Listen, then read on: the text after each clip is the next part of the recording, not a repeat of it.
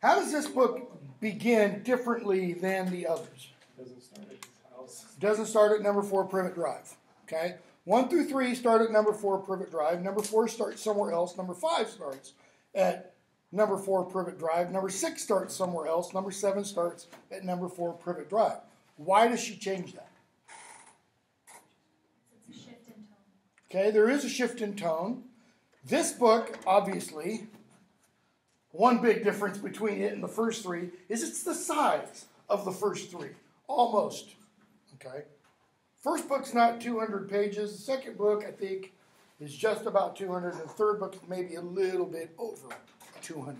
So I don't think all 3 of those together are the size of this book. And the next book is this book on steroids. Okay? So, change in tone. What's another reason? What would happen if you pick up this book and, there's Harry again, number 4 Privet Drive. You pick up the next book and there's Harry again at number 4 Privet Drive. Gets repetitive. Okay? It's one word for it. Another word is, it's formulaic. Okay? There's a whole bunch of different kinds of literature that's called formula fiction. Okay? You can download, I wish I could remember what that sheet is called. You can download this sheet, and I can't remember what it's called. It's like a tip sheet or something like that, for different kinds of genres from different kinds of publishers about what you need to include if you were going to write, for example, a work of romance fiction, like for a Harlequin romance novel. Okay? Little 100, 125 page cheesy novel. The tip sheet will tell you how many words should be in the entire typescript. Okay?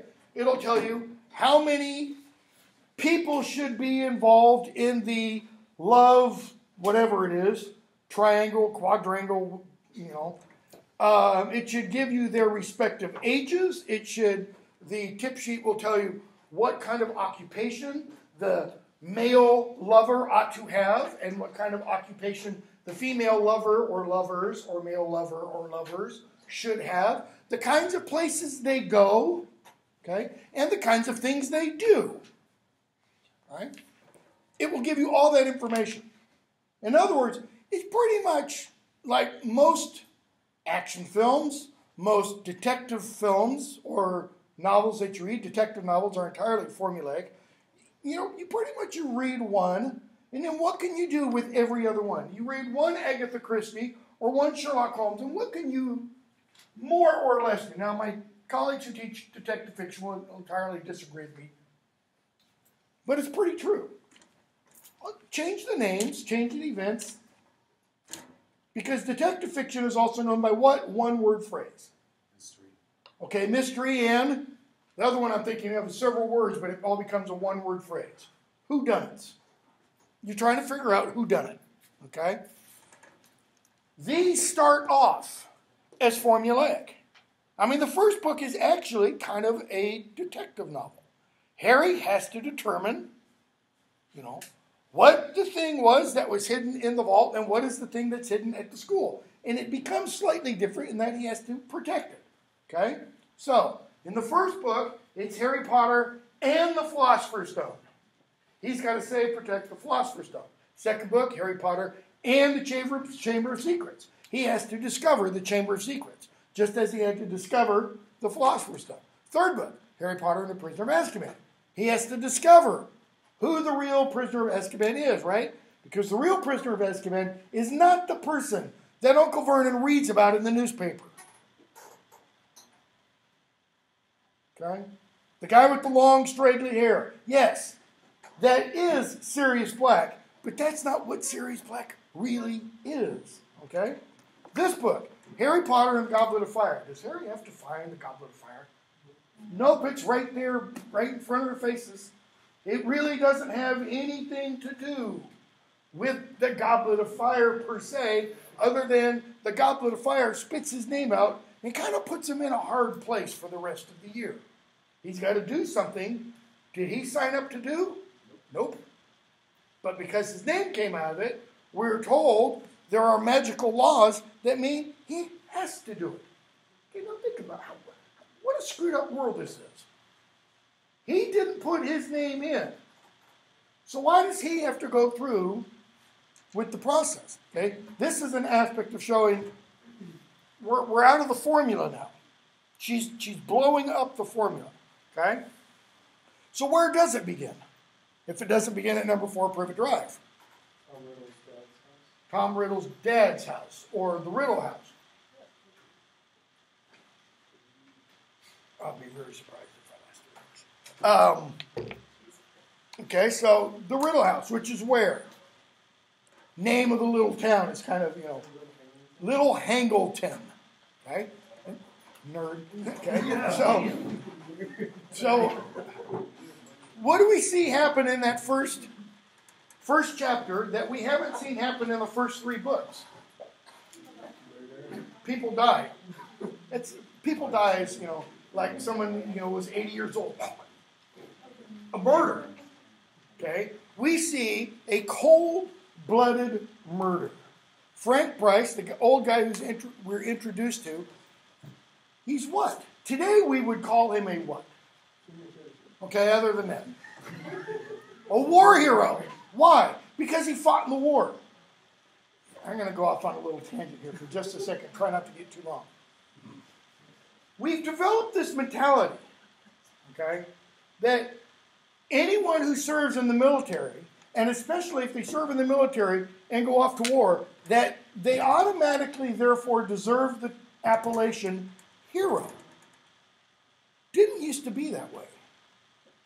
In order to receive the title hero, you had to do something truly heroic.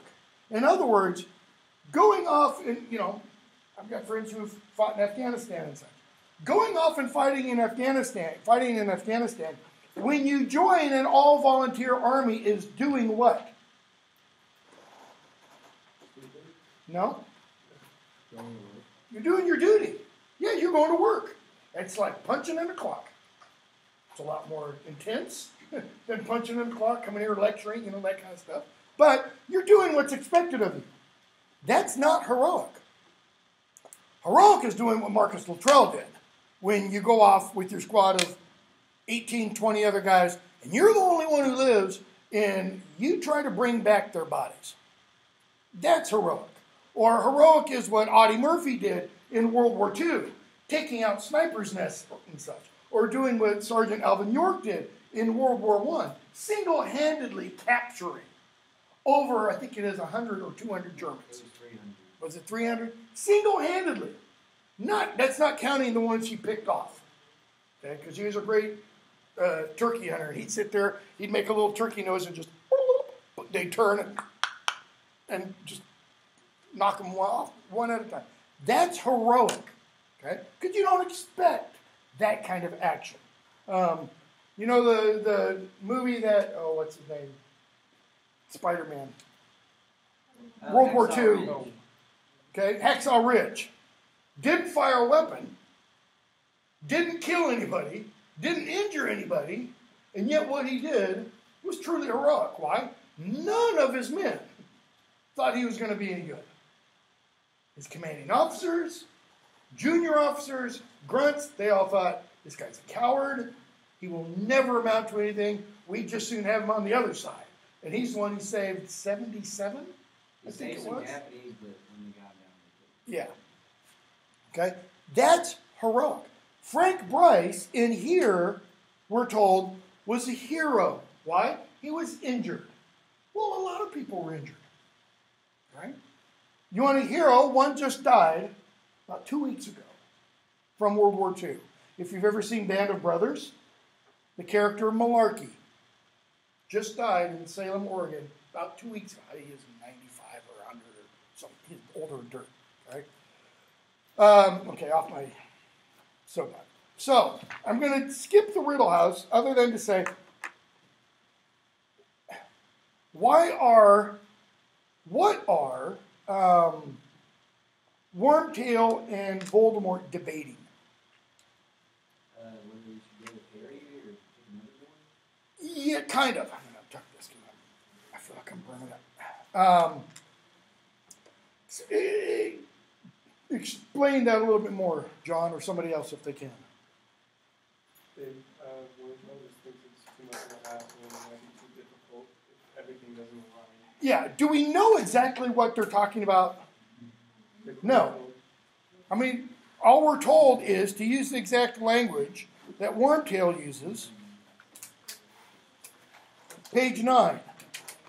Wormtail says, "My lord, it makes sense. Laying hands on Harry Potter would be so difficult."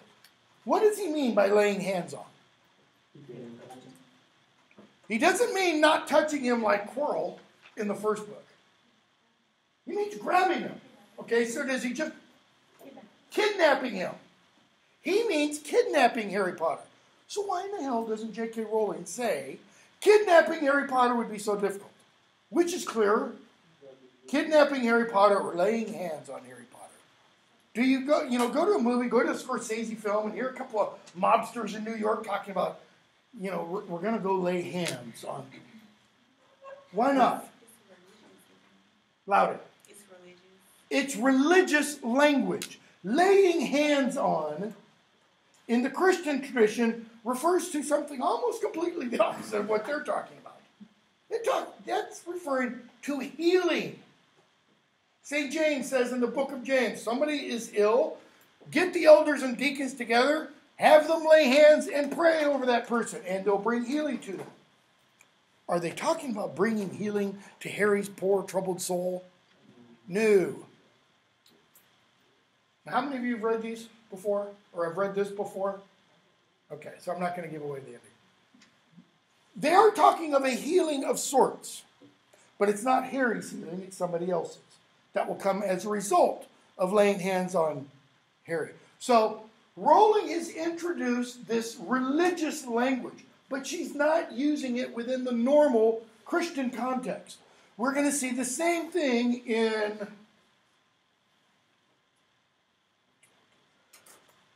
it's either book 6 or it's book 7. We're going to see the same thing in book 7, where we're going to hear a discussion. Voldemort's going to be talking with some people, and he's going to talk about once the Minister of Magic is his word converted to our cause. Okay. You don't use the language of conversion when somebody switches from Democrat to Republican, or Republican to Libertarian, or communist to capitalist. You generally say they change their mind. But when they go from one religion or one religious belief to another, you do use the language of conversion. Why? Because that implies everything about the person has changed. It's not merely an idea shift. It's their whole focus in life, their whole purpose in life. And he uses that language about when this person is converted to their way of thinking. All right? I think Rowling, we'll talk about that when we get there. Rowling is doing that for a purpose. Okay, so who actually kills Frank Bryce? No, it's not Nagini. Wasn't it Voldemort? It's Voldemort. He's dead before Nagini kills him.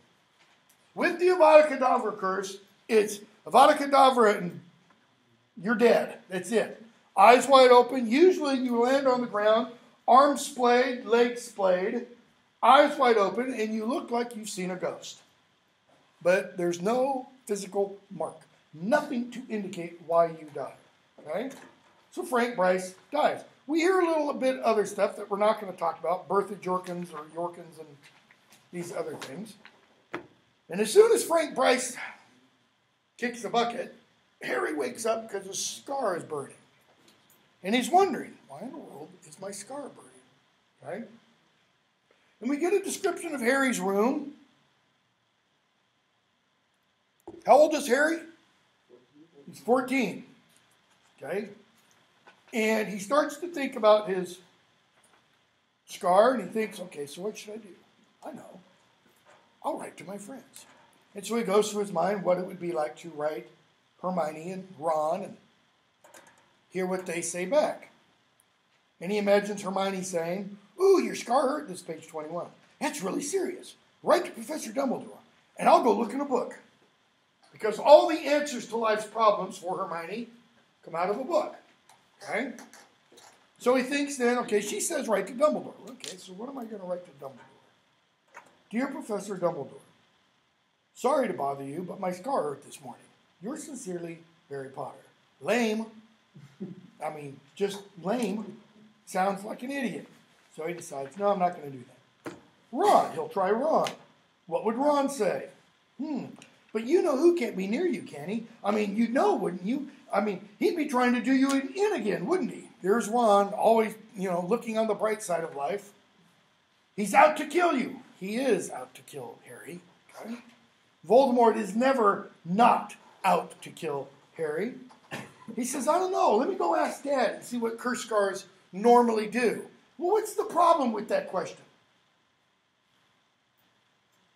Dad only knows one person with curse scar. No. How many other people have the curse scar that Harry has? Nobody. That's why he's the boy who lived. Nobody else has been hit with Avada Kedavra and lived. Okay? So there's not a book you can look it up in. There's not somebody you can go ask about it. And we're not told anywhere else that any other curses leave scars. So it's kind of odd that Ron brings this up. I mean, look at the 3 unforgivable curses that we're going to be introduced to shortly. The Imperious Curse, the Cruciatus Curse, and the Avada Kedavra Curse. Do any of those leave a physical mark? No. That's the nice thing. If you're, a sick, twisted-minded person like I am, and part of you could easily be full Gestapo. I mean, if you could do a Cruciatus Curse, think about this. And no side effects. In terms of no physical marks. Torture? Oh, yeah. You can torture to your heart's delight. As long as you don't torture them into insanity, as we will see in Book 5, and towards the end of here, we'll see somebody like that. So Harry's like, that's not a good idea. I'll write to Sirius. How's he going to write to Sirius? End of Book 3. I know we didn't talk about it. It was on the lecture I asked you to watch. What happens at the end of Prisoner of Azkaban? The very end.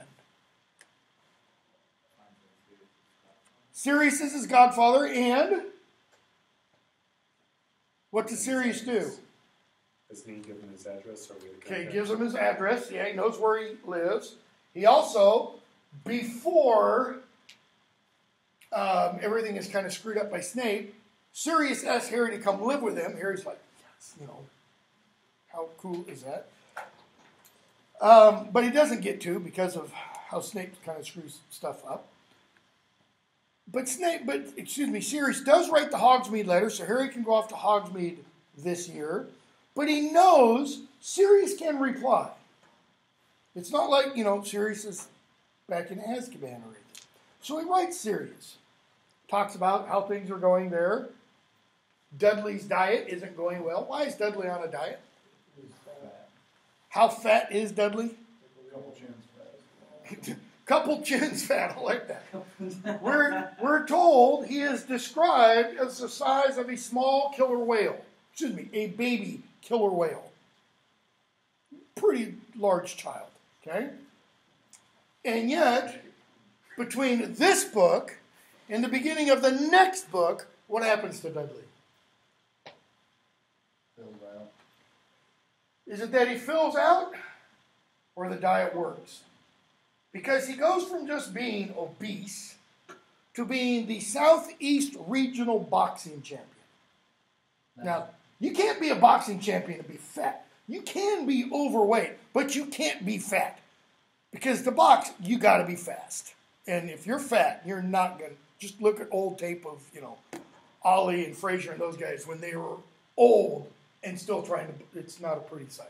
Okay?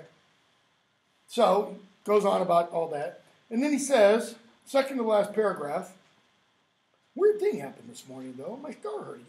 Last time that happened, it was because Voldemort was at Hogwarts. I don't reckon he can be anywhere near me now, can he?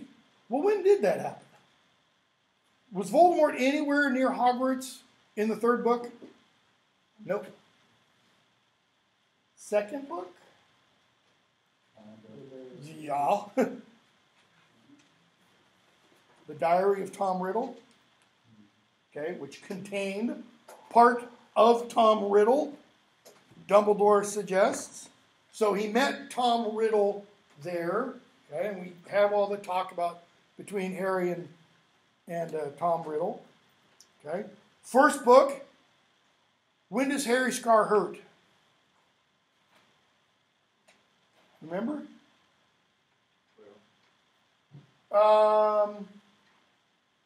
Well, then in the final scene, through the trap door, the man with two faces, but also when Harry and the others go in the Forbidden Forest for detention, and he stops Draco, and the thing looks up from sucking the blood out of the unicorn, and his head feels like it's going to explode. Why? Because the thing that's looking up is what? Is that Quirrell or is that Voldemort? Voldemort doesn't have a body. Where is Voldemort when he shows himself to Harry? Yeah, he's on the backside of Quirrell's head. So it's Quirrell sucking the blood to feed, okay, Voldemort. How does Voldemort eat here? First chapter. What do we hear him tell Wormtail? It's not milk. It's close. He says it's time for Nagini to be milked. Okay? Snakes don't have breasts, so how do you milk a snake? You get a jar and you stick it up into the venom sacs behind the fangs, and you push down several times until it empties the venom in the sac. That's what Voldemort lives on. Snake venom. Seriously badass. Okay, there's just no other way of putting. I can't think of a more polite way of putting that. Okay. So he then sends off his letter, and then he gets one in kind of reply, but not from Sirius. Letter completely covered with stamps from the Weasleys, inviting him off to Quidditch World Cup. So, how do the Weasleys show up at number 4 Privet Drive? Flue network using flue powder in the boarded, walled-up fireplace. Okay?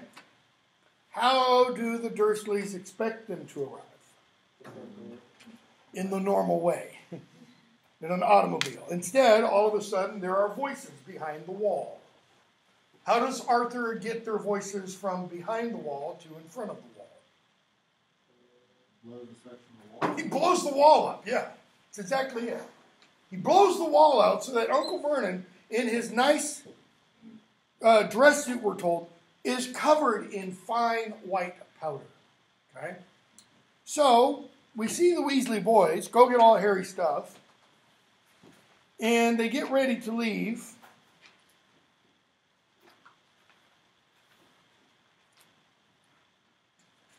Fred and George drop some sweets on the floor. Everybody's gone but Harry and Mr. Weasley. Harry walks to the fireplace. He looks behind and says, well, bye then. He's getting ready to burrow. They didn't say anything. Page 48. Harry moved toward the fire, but just as he reached the edge of the hearth, Mr. Weasley put out a hand and held him back. He was looking at the Dursleys in amazement. Harry said goodbye to you. Didn't you hear him? Why does he say, didn't you hear him? They don't respond. They don't reply at all. Harry, it doesn't matter. Honestly, I don't care. He's kind of going, Mr. Weasley, please, give it up. Just let me go. Why does Harry think that way? He's never experienced like Okay. What else? Where is he going for the rest of the summer? To the Weasley's house and to essentially the Super Bowl, a.k.a. World Cup. The biggest sporting event in the wizarding world. It's actually, no, that's more the Triwizard Tournament. We'll talk about that later. Okay? He doesn't have to stay with them. And Mr. Weasley points out, You aren't going to see your nephew till next summer. In other words, he won't be home for the Christmas holidays, and he won't be home for what Rowling repeatedly throughout all the novels calls the Easter holidays. Surely you're going to say goodbye. What's he mean by surely? You are going to say goodbye. He's saying, we're not leaving until you say goodbye. Why? Well, look at the description of Uncle Vernon. Uncle Vernon's face worked furiously. How does your face work furiously without anything coming out? Yeah, I mean, it's like he's being tormented. His face is contorting. Why? The idea of being taught consideration by a man who had just blasted away half his living room wall seemed to be causing him intense suffering. What does that mean, to being taught consideration? What does he mean? What does a narrator mean by consideration? Manners. Yes, that's exactly it. Being taught consideration equals being taught manners or courtesy. Right? This is going to become an element throughout the remaining books, where Rowling wants to keep bringing up this notion of manners, courtesy, proper behavior, okay? Because it's something she's teaching her readers. Keep in mind, who's your intended reader of, let's say, this book? Probably not a 10-year-old. Below 15. Yeah. She's probably expecting 10-year-olds to get the first book and kind of read them in or age order. All right? Harry says, Vernon says, goodbye then. Harry, see you. He's gone. Okay? Dudley eats the toffee. Mr. Weasley fixes it. And then he leaves and fixes her wall and everything. Question? Is his issue with just saying goodbye to Harry, is that kind of just deconstruction of pride on his end? Because he's convinced himself that he's better than a wizard. So the fact that a wizard could teach him something in any capacity is infuriating to him. I don't know about that. I think it's more where Rowling is showing us the kind of people the Dursleys are. They pretend to have manners. Okay? Prisoner of Azkaban, perfect example. The very last night Aunt Marge is there. Okay? We get the description of the meal kind of in detail. Aunt Petunia, after they eat the dinner and put away, we are told, several bottles of wine. Okay, how many adults are drinking at this meal? Well, actually, can't you drink at 16? Yeah, but neither of them are 16 in that book. Okay? And we're not told that either Dudley or Harry are drinking. It's actually 18 in England. I think it's 16 in France. Okay? But we're told they drink several bottles of wine. Okay, now one is one, a couple is two. What is several? Is three several? Or is that a few? Several is more than a few. So 4, 5, by 3 adults. So by the time they finish dinner, what else are we told about both Vernon and Aunt Marge? Aunt Marge's face is flush. Why? She's hammered. She's hammered. She is plastered. 3 sheets to the wind, as it's said. Petunia brings out the dessert and tea, and we're told she sits there and drinks her tea like this. She's got to have that little finger out. Why? Because she's a lady. She's showing her good manners. Meanwhile, Aunt Marge pushes herself away from the table. We're told she pats her enormous tweed stomach and goes,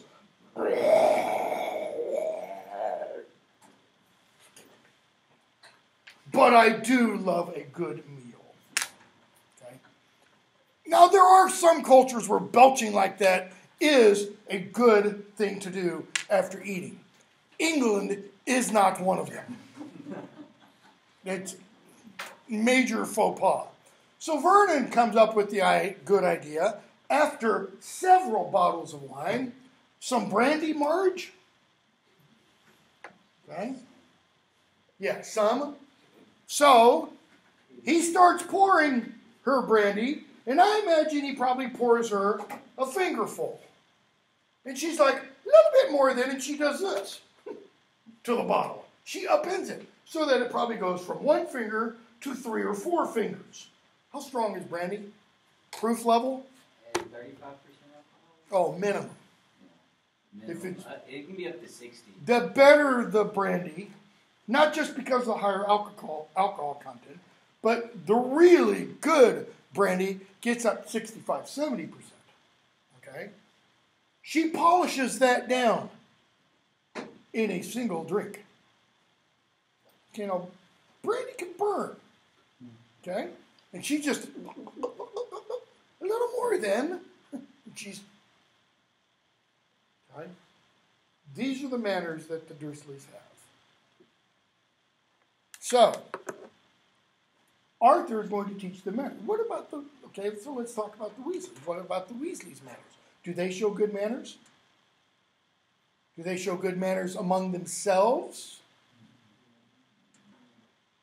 Think about it. It's a family atmosphere. Okay, they've got a good family. Do the children argue or yell at their parents like Dudley does?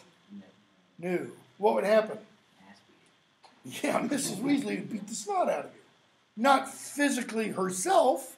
She would charm a broom or something to beat the snot out of you, okay? Or Mr. Weasley would do something.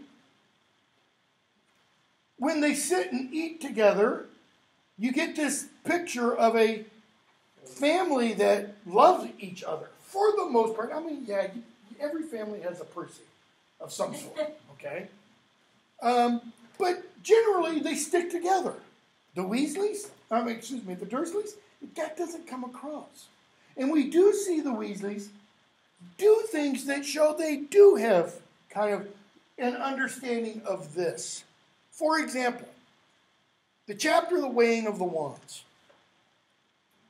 What is each champion allowed to have at that ceremony? Members of their family. Okay, Fleur Delacour's parents show up from wherever she lives, somewhere in France, because the name of her school is Beauxbatons. Okay, I don't think Crumb's parents show up, but Igor Karkaroff is there. Who does Harry have show up? Cedric's family shows up. Cedric's parents are there. Harry's thinking, damn, I'm going to be there all by myself. And he goes in, and there's Arthur and Molly Weasley. Showing this, their stand-in parents kind of for him. So, they go back to the burrow. Fred and George want to know, what happened with their tongue toffee and find out. We hear about Percy and his new job with the Ministry of Magic. What was Percy in Book 2 at Hogwarts? He was a prefect. If you remember, when they went to Flourish and Blotts to get their school books, what book was Percy reading? Anybody know? Prefects who gained power in their later careers. Okay? And Fred or George, or it might be Ron, makes a comment about, yeah, Percy's really into power. He really wants power. Okay? So now he's got his foot in the door at the Ministry of Magic. And Percy's going to climb that ladder of success. What is he doing? What is he spending all of his time talking about? International cauldron bottom thickness. Because we're getting all these cheap knockoff Chinese import, cauldrons that are not up to snuff. And Percy thinks what about that? This will be the rise and fall of the Wizarding Empire, as the cauldron bottoms aren't the right thickness. Okay? How does he talk about his boss? Admiration. Like he's God. He worships Barty Crouch. Okay? Does Barty Crouch know who Percy is? Calls him Weatherby and a whole bunch of other names. Has no clue. All right? That's where we're introduced to Bill and Charlie. And then we get the Portkey. They're going to make their way off to the Quidditch World Cup, but they can't apparate because Fred and George aren't yet old enough to apparate. So obviously then Harry, Ginny, Ron, etc. aren't either. So they have to go to Countery St. Otpole, something like that. And they meet Cedric Diggory and his father. Pick up with 71. Ottery St. Catchpole, not Catchpole St. Ottery. Page 71. They meet Cedric and such. And Cedric realizes this is Harry Potter. Merlin's beard. Harry Potter. Oh, yeah. Ced's talked about you, of course. Told us all about playing against you last year. I said to him, I said, Ced, that'll be something to tell your grandchildren, that will. You beat Harry Potter. Fred and George are just scowling. They just want to, beat up Cedric. Harry fell off his broom, Dad. Cedric muttered. I told you, it was an accident. What is Cedric trying to do there? Modesty. He's showing his modesty. Right? Yes, but you didn't fall off, did you? Says Amos. Always modest, R said. Always the gentleman. But the best man won. Why did Harry fall off his broom again? Because he had 100 Dementors looking up at him. Okay? And as Lupin tells him, Harry has more in his past, okay, that allow the Dementors to have that effect on him than most other people. What's the worst thing in the world, from what we know, Cedric might have to deal with? Bad test grade or something. Bad test grade, bad hair day, because he's Mr. Handsome and all that kind of stuff. All right? I'm sure Harry'd say the same, wouldn't you, eh? One falls off his broom, one stays on.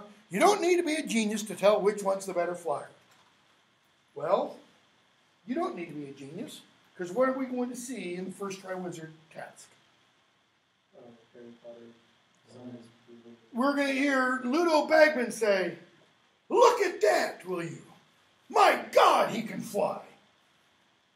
Right? And that's after Ludo talks about Crumb in the Quidditch World Cup, in the next chapter, I think it is, doing the Ronsky feint. Okay? It's like, that's nothing for Harry. But what were we told first book? Harry jumps on that broom, and he's a natural. He was born to do this. And we're actually going to see later on in a much later book, Harry flying on a toy broom when he's just a year old. It only goes about 2 feet off the ground and goes pretty slow, but showing us that as a baby, he can already do that. Okay? So they go off to the Quidditch World Cup. We see the chapter of Bagman and Crouch. We get introduced to both Ludo Bagman and Barty Crouch.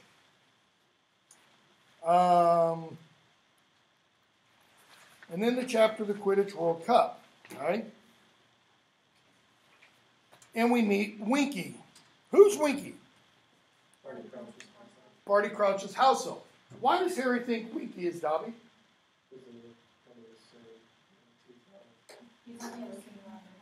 Yeah, they look identical. Okay? What does Winky tell Harry about Dobby? That what he did was not a favor to him. And he says, you shouldn't have freed Dobby. He's got ideas going to his head. Harry's like, what? What's wrong? What does Winky say about Dobby? He wants to be paid. Okay. Well, that in Winky's sacking in a few pages is going to lead Hermione to come up with SPEW, Society for the Protection of Elfish Welfare. Exactly. Society for the Protection of Elfish Welfare. Okay. And what does Hermione propose in SPEW? They should have pay. They should have sick leave. Do house elves get sick naturally? They should have holidays. They should have essentially insurance, life insurance. Really? What? We'll talk about that more when we get to it. So, why is Winky there? Holding a seat for Barty Crouch. And then we see Fudge, and we see the Malfoys show up. Top box seats, okay? And we get this description, the bottom of 100 and top of 101. Harry and Draco Malfoy had been enemies ever since their very first journey to Hogwarts. A pale boy with a pointed face and white blonde hair, Draco greatly resembled his father. His mother was blonde too, tall, slim. She would have been nice looking if she hadn't been wearing a look that suggested there was a nasty smell under her nose. In other words, she always looks this way, we're told. Okay? She always walks around like her face is pinched. And we get her name. So Lucius Malfoy, Draco Malfoy, and Narcissa. You don't want to be a Malfoy just because of the names. And so we see the interaction between Arthur Weasley and Lucius Malfoy. It's the first interaction we've seen since the second book. That one did not go off so well. Good Lord, Arthur. What did you have to sell to get top seats in the top box? To get seats in the top box. Surely your house wouldn't have fetched this much. And what does Fudge do? Does Fudge say, no, Lucius, don't start something? He says, Lucius is here, why? Donated a bunch of money to a hospital. Here's my guess. Why does Rowling include that little tidbit?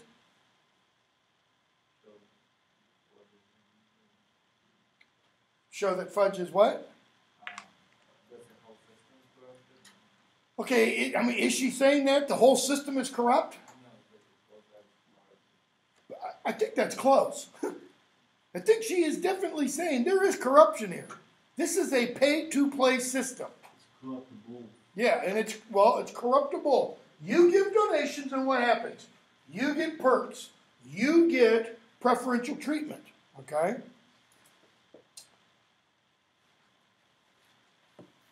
So we see the actual Quidditch World Cup, which I'm going to skip entirely.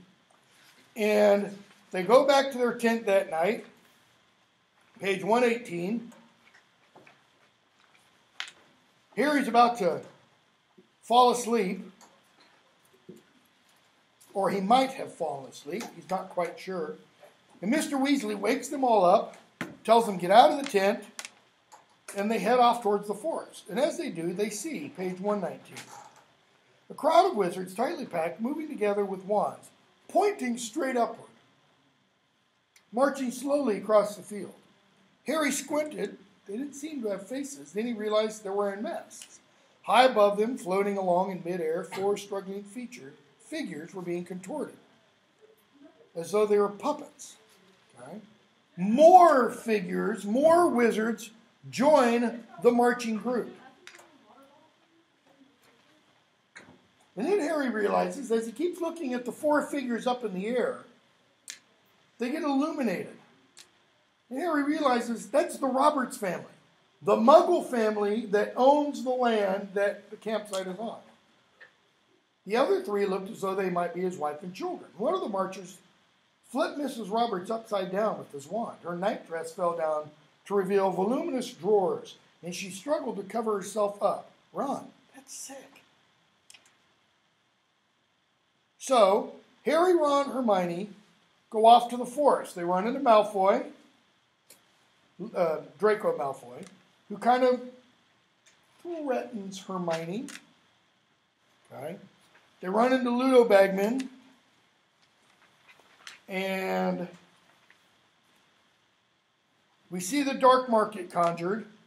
And after the dark market's conjured, Harry hears as all these wizards start to apparate around them. And notice it's Harry that says, duck. Ron and Hermione are just standing there. Right? He doesn't only yell duck, though. He pulls the other two down. Just like in the first book, he throws his hand out to protect Draco. Okay? If you want somebody to cheat from, to do well on a test, Hermione's your girl. If you want somebody to stand by you in a dangerous situation in life, Harry's your man. Harry's the person you want in sticky situations that require quick thought and action. Hermione's the one you want by you when you want somebody to think through a situation. Ron, if there's a game of chess, you want Ron with you. Pretty much other than that. All right? So we hear all the discussion about the dark mark. Amos Diggory kind of suggests, the house elf belonged to Barty Crouch. Maybe. And Barty's like, are you suggesting I taught my house elf how to do the dark mark? You should know, everybody here should know, the kinds of thing I've done in the past. And we, as readers, upon reading it the first time, we don't have a clue what he's talking about. Right? We find out later what he's talking about, but we don't know at this point. But what does Barty say? He says there's two people in this clearing who definitely would be the ones not to conjure that mark. There's one, Harry Potter, and I'm the other. Notice what that means, by the way, from Barty Crouch's perspective. Yeah, every one of you guys could be a suspect. Arthur Weasley, etc. All right? So, Barty immediately sacks Winky, fires him right then and there. What does it do to Winky? All right, what else? What is a house elf's purpose in life? To serve. Whom? The master. Its master. Okay? It's referred to as the house elf's enslavement. All right? That's why Winky says Harry didn't do such a good thing by freeing Dobby. Yes? Were house elves created by wizards, or were they just already magical creatures? Already magical creatures who are at some point subjugated by wizards. Right? Which gets me to another question. Winky tells Harry about what Dobby is doing and thinking and everything. How does Winky know? Because Dobby keeps trying to get her to do the same thing. Okay, so does Dobby come over and spend the afternoons at the Crouch house? Does Dobby go visit other house elves? Writes letters? Never explained. We are told repeatedly from here on out, house elf magic is not wizarding magic. Okay? Wizards can't control house elf's magic. What do we see happen at the end of book 2? A sock. Master gave me a sock. Master will not hurt Harry Potter.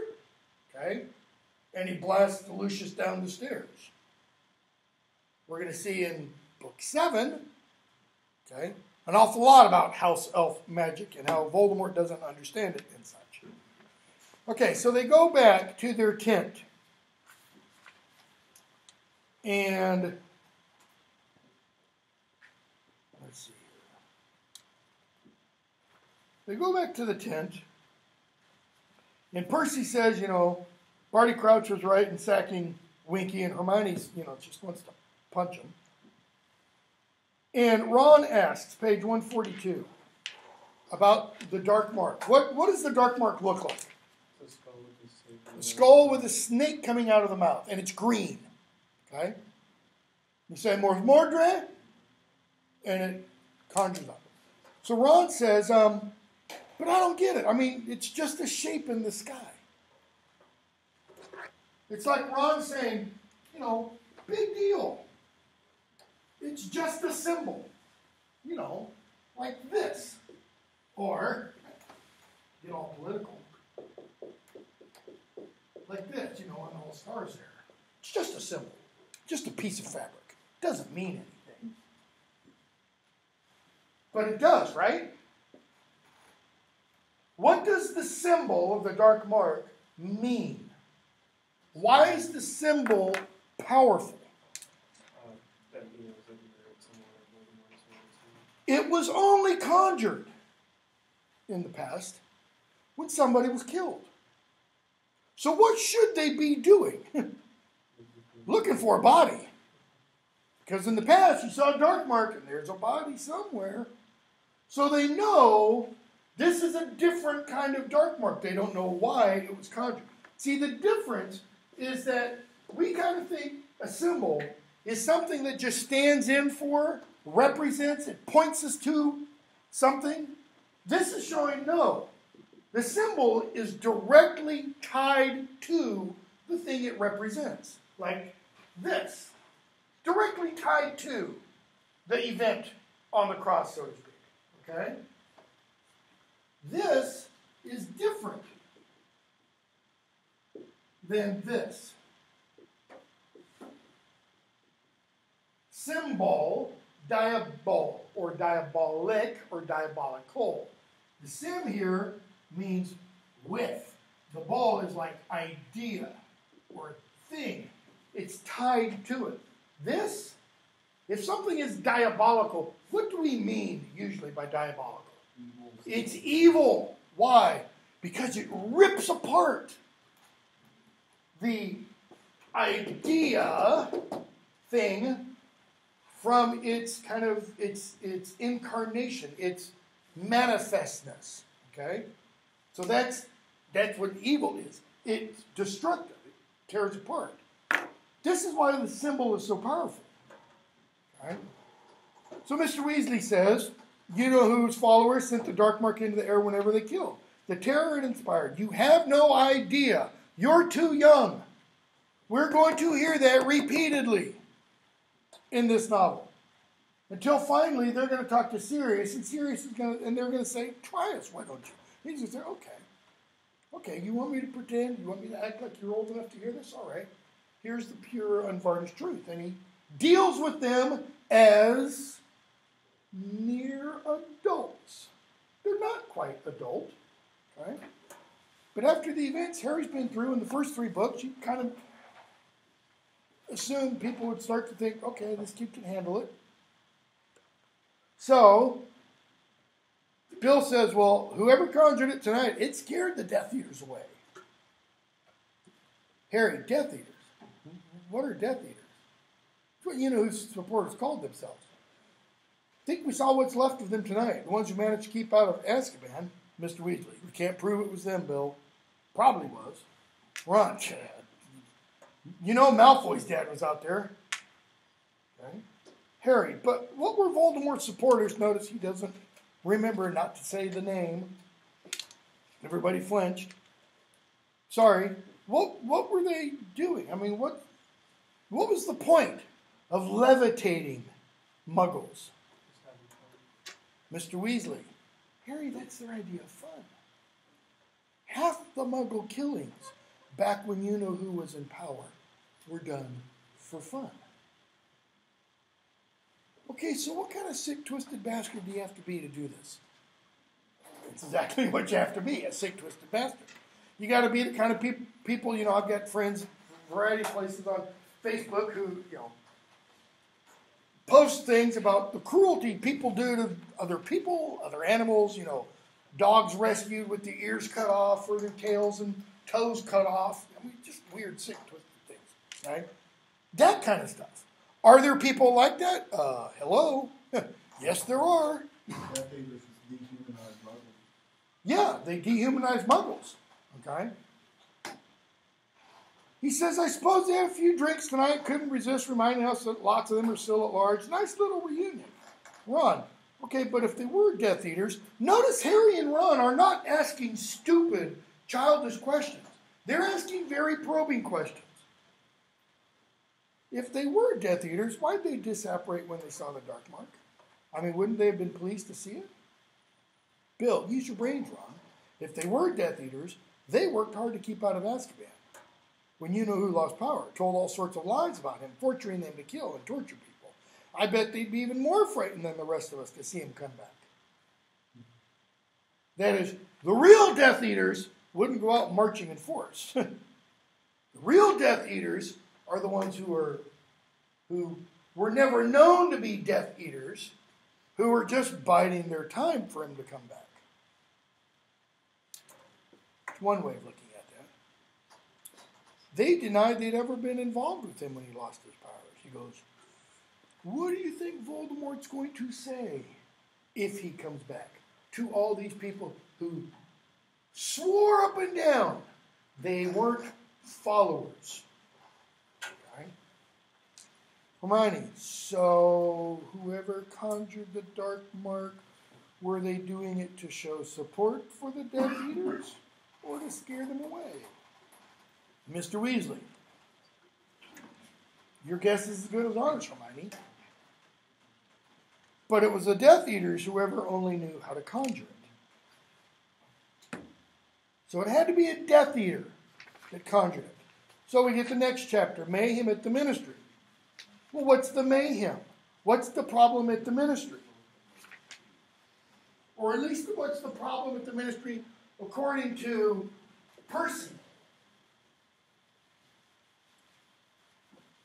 What did Arthur Weasley do at the Quidditch World Cup? He spoke to a reporter.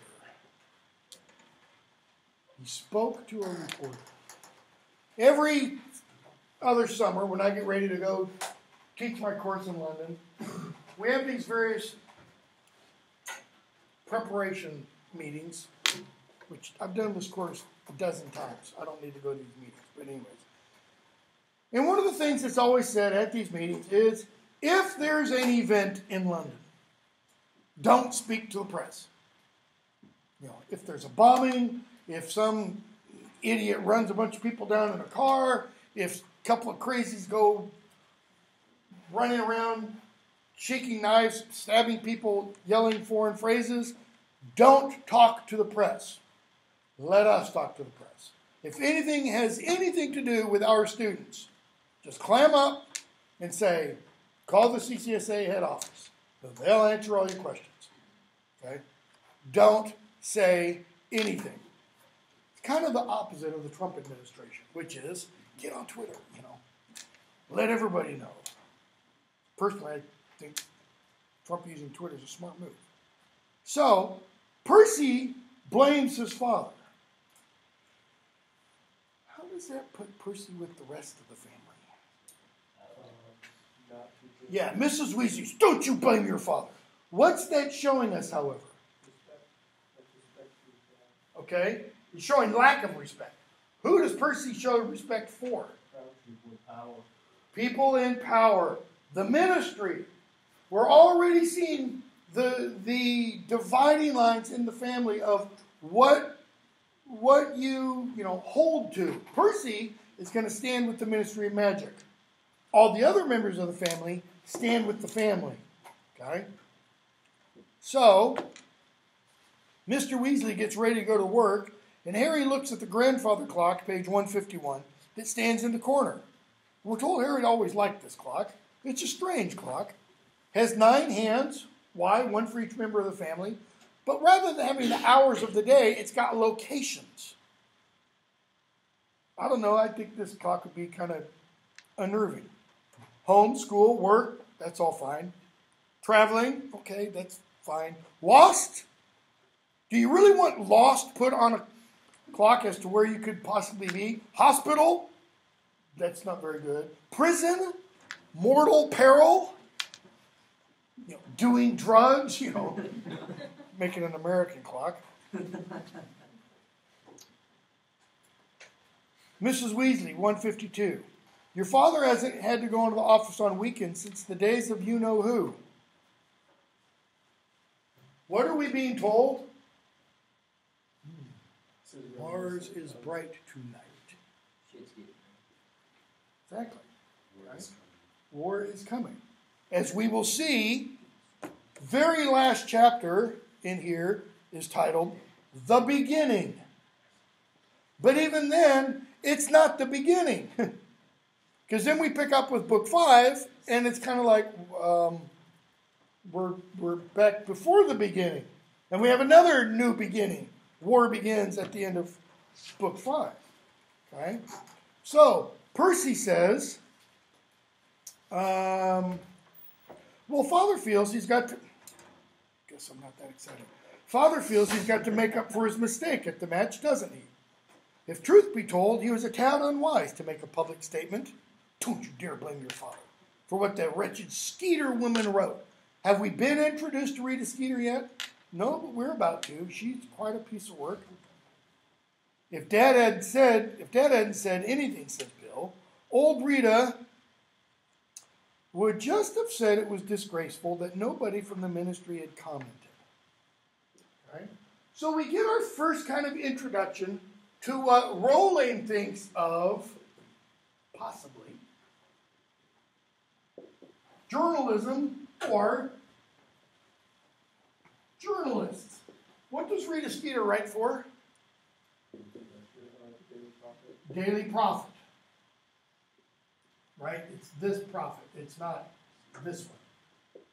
This would be the Wizarding Wall Street Journal. This is the Wizarding New York Times. Okay?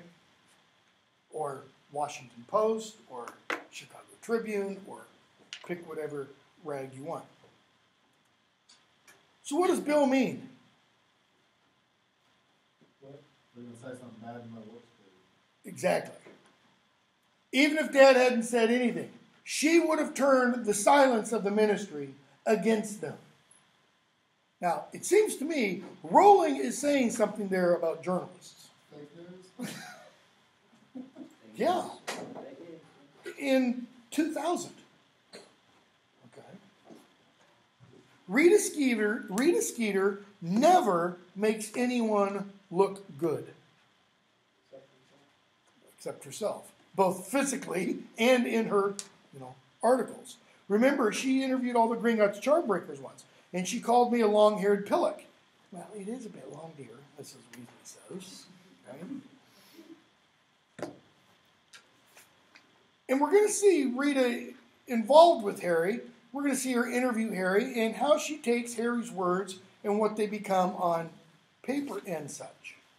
So, let's go aboard the Hogwarts Express. We hear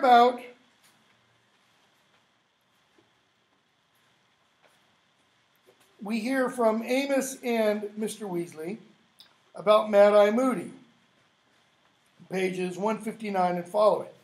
So, Arthur's going to go off and kind of try to resolve the situation. Page 161. Bill says, did someone say Mad-Eye? What's he up to now? Mrs. Weasley, he says someone tried to break into his house last night. George, Mad-Eye Moody. Isn't he that nutter? Your father thinks very highly of him. Yeah, well, Dad collects plugs, doesn't he? Plugs. Outlets. Okay? What is Arthur's job at the Ministry of Magic? Misuse of Muggle artifacts. He would love, anything that's Muggle. Out there. Yeah, well, Dad collects plugs, doesn't he? Birds of a feather. Moody was a great wizard in his time. He's an old friend of Dumbledore's, says Charlie. Fred, Dumbledore's not what you'd call normal, though, is he? I mean, I know he's a genius and everything, and that's it. Because he's a genius, Dumbledore's not held to the same standard as everybody else. Okay? Harry, who is he? He's been hearing the name. Who is he? Retired, used to work at the ministry. Met him once when Dad took me in to work with him. He was an Auror, one of the best, dark wizard catcher. Half the cells in Azkaban are full because of him. He made himself loads of enemies, and he's getting paranoid in his old age. Sees dark wizards everywhere. Okay? So, Charlie hints that he might be seeing Fred and George and Ron, Harry, Ginny, earlier than Christmas break. And they're like, what? Page 164-65. Well, 165.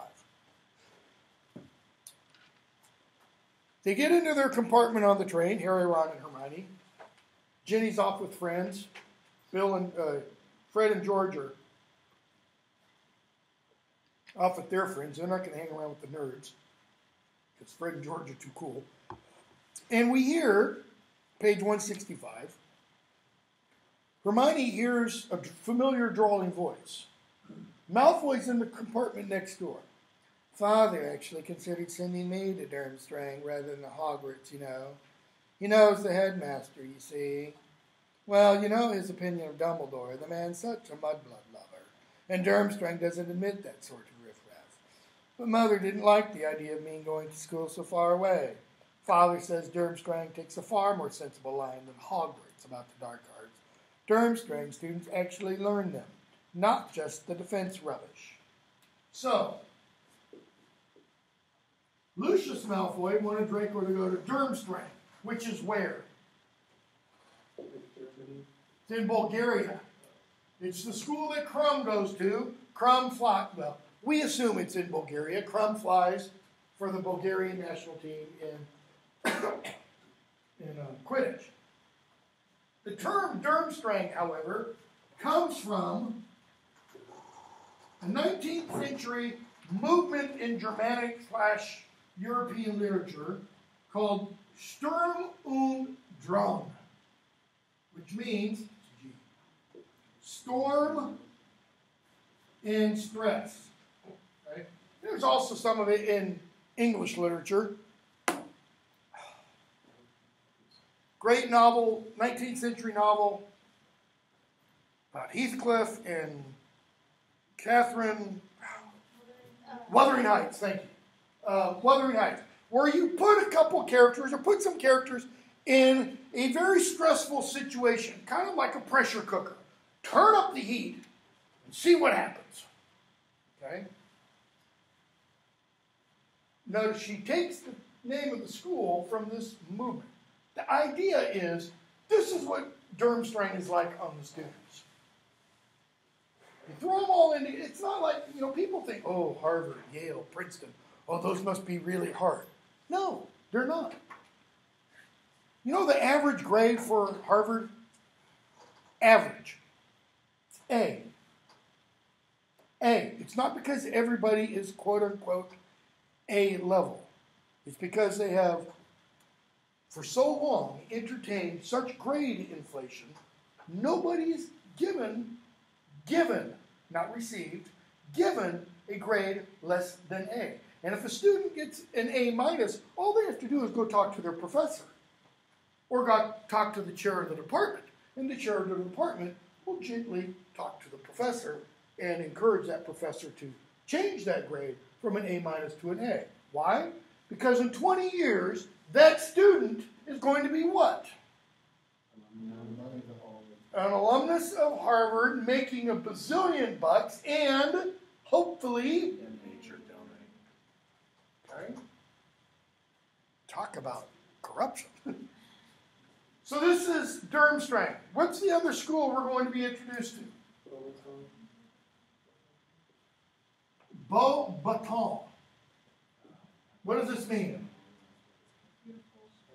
Beautiful batons. Beautiful sticks is what it means. Wands. Beautiful wands. Okay? Yeah. Rich girls from France for the most part. Okay? So what else are we told there about Draco? Notice, Daddy wants me to go off here. This would be like what in the United States? What kind of? VMI, Virginia Military Institute, or the Citadel. What kind of kids get sent to? Troublesome. Trump went to a military school. Okay, his father wanted to whip him into shape, so to speak. Okay, doesn't always work, okay? But it's where some used to be. They used to be all-male schools where some parents would send their sons to teach them to become a man. It's either that or the real military. And for most of these military schools, you graduate from there and you graduate with a commission and you go straight into the military. It's not the same as West Point or Annapolis or, one of those, but it's close. Okay? So, Beauxbatons, beautiful wands, and then this, back at Malfoy. Why did Lucius want him to go here? Actually learn dark. He actually learned the dark arts. But he didn't go there. He went to Hogwarts instead. Why? Keep going. So what is he? He's a mama's boy. That's exactly what he is. Okay? And it's pretty clear.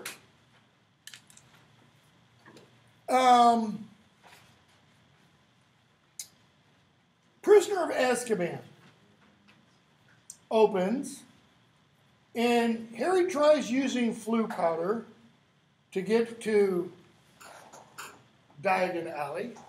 And where does he end up? Nocturne Alley. Okay? Notice the pun on phrases there. Isn't it spelled this way? Nocturne Alley, or nocturnally, okay?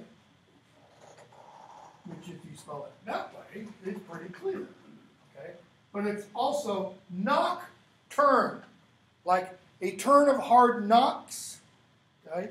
And what does he witness? Actually, Lucius trying to offload some dark objects to the storekeeper. in Draco, Looking at a hanging. ooh, Dad, can I have this? Ooh, Dad, can I have this? Ooh, Dad. Okay. We've already seen Draco, talking about berating his father and begging him for this and that.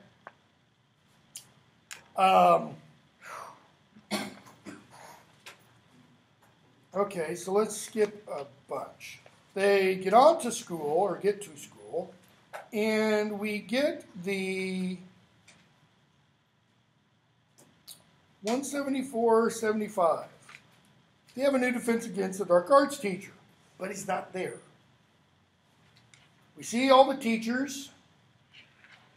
All right. Page 175. Harry looks at the table.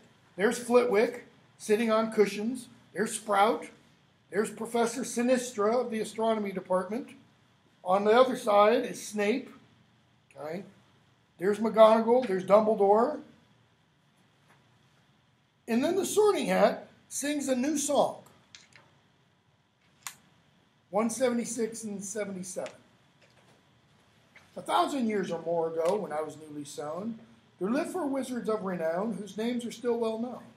Bold Gryffindor from Wild Moor, fair Ravenclaw from Glen, sweet Hufflepuff from Valley Broad, shrewd Slytherin from Finn. So notice, each house leader has some kind of adjective applied to them, and then also we learn of the kind of topography or the kind of geographical location that they lived in. Bold Gryffindor from Wild Moor, that is Highlands of Scotland probably. Fair Ravenclaw from Glen, Valley Dweller. Sweet Hufflepuff from Valley Broad, that is, a glen is a deep valley surrounded by steep mountains, but a broad valley is a broad open place. And then shrewd Slytherin from Finn. What's a fen? A swamp. Okay? So Slytherin is a swamp dweller. They shared a wish, a hope, a dream. They hatched a daring plan to educate young sorcerers, thus Hogwarts School began. So, 1,000 years or so ago, these 4 witches and wizards came up with an idea to teach young sorcerers. Now, each of these 4 founders formed their own house, for each did value different virtues in the ones they had to teach. Notice, the Sorting Hat says the things that each of the house celebrates are virtues. Okay? So we have Bold, I'm just going to go with initials, Bold Gryffindor. By Gryffindor, the bravest. So bravery is the virtue. Okay? For fair Ravenclaw, what? Wisdom. For fair Ravenclaw, the cleverest would always be best. So bravest, cleverest. For Hufflepuff, sweet Hufflepuff, hard workers were most worthy of admission. All right? And then for shrewd Slytherin, power, notice this time Slytherin gets an adjective, whereas none of the others did.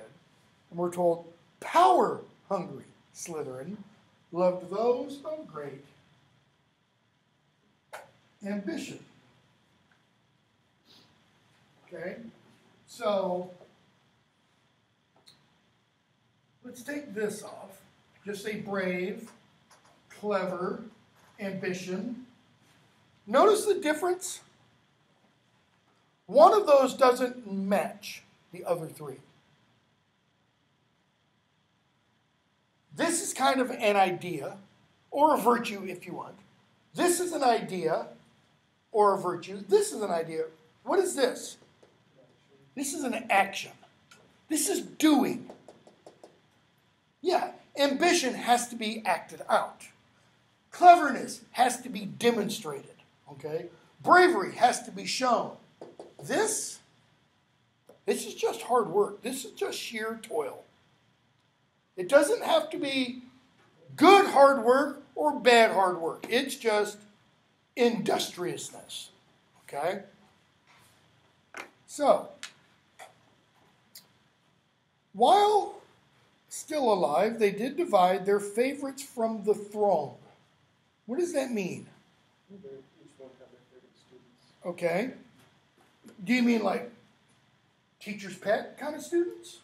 The leader of their household. Like prefects and No. Separate different houses. Yeah. What happens to first years? being sorted. They get sorted. What are first years before they're sorted? Just salons. They all are Hogwarts students. They get sorted and they become what? Slytherins, Ravenclaws, Hufflepuffs, Gryffindors. Yes, they're still Hogwarts students. This is like Oxford. Okay? You've got Oxford University, the umbrella organization. Underneath Oxford University, you've got Magdalen College, Pembroke College, St. Hilda College, Merton College, whole Corpus Christi College, Christchurch College, about 27 or 30 different colleges that are all part of the University of Oxford. MTSU is kind of the same. You've got Middle Tennessee State University, College of Liberal Arts, College of Business, College of Communication. It's not its name anymore, it's something else, etc. Okay? Yeah, media and entertainment or something like that. Okay? So, when it says, while still alive, they did divide their favorites from the throng, it means, what the sorting hat means is, when all those students came, Ravenclaw, Gryffindor, Hufflepuff, and Slytherin kind of went among the students and said, you belong with me, you belong with me, you belong with me, and I don't care about any of the rest of you. And then the others, okay, and that's what they did. They took their favorites, that is, Gryffindor picked those that Gryffindor thought would be the bravest. Ravenclaw picked those that she thought would be the smartest. Hufflepuff picked those that she thought would be the hardest workers. And Slytherin took those with most ambition and who were power hungry, like Slytherin. Okay? Yet how to pick the worthy ones when they were dead and gone? That is, when the four founders, once we die, how do we pick the people that will go in the houses that are named after us? 'Twas Gryffindor who found the way. He whipped me off his head. Okay, describe the sorting hat. It's been described in other books. It's old and ripped. Well, how old is it? It's over 1,000 years. Okay. Now this, I think, is important because she doesn't bring anything else up about the hat in later novels, and she should. Because what were we told about this hat in the second book? Harry's down there in the Chamber of Secrets. He's fighting the basilisk. He's like, help me, somebody, please, if there's a God. And what happens? Fox shows up and drops him a hat. And Tom Riddle's like, all right, Dumbledore brings you a songbird and a hat. Woo! Feel better now? Harry puts the hat on his head and does what? Help me. Help me, Obi-Wan Hat Kenobi, you know. And what happens? The hat, you know, yeah, drops a sword on him. I was going to use language that was not pretty, but drops a sword on his head. Harry takes the hat and the sword back to Dumbledore, and what does Dumbledore tell him in his final debriefing scene? Only a true Gryffindor could have pulled that sword out of the hat. And Harry now looks at the sword, and what does it have in it? Godric Gryffindor. It's Gryffindor's sword. Okay? What does Dumbledore mean only a true Gryffindor could have pulled that sword out of the hat? Does he mean only somebody who's really brave? No, he doesn't. Yes. Only a real Gryffindor. Only somebody descended from Gryffindor could have pulled that sword out of the hat. Okay? But he doesn't say anything about the hat, really. But here we're told the hat belonged to Godric Gryffindor. Later on, Book 7, we're going to be looking for things that belong to founders of the houses. And the hat is not mentioned at all. It's, to me, one of the strangest things in all of her writing. So, 'twas Gryffindor who found the way. He whipped me off his head. The founders put some brains in me so I could choose instead. Does that mean they literally, you know... No, they charmed it in. Or, as we will see later in this, possibly they use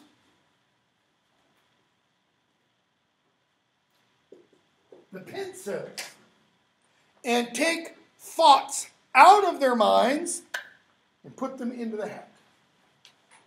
So that the hat can then determine, so what kind of thoughts? Well, what does Gryffindor value? Bravery, courage, daring. So it puts those things in the hat. What does Ravenclaw value? Apparently really just cleverness. Doesn't go much beyond that. Hufflepuff, it goes beyond hard work.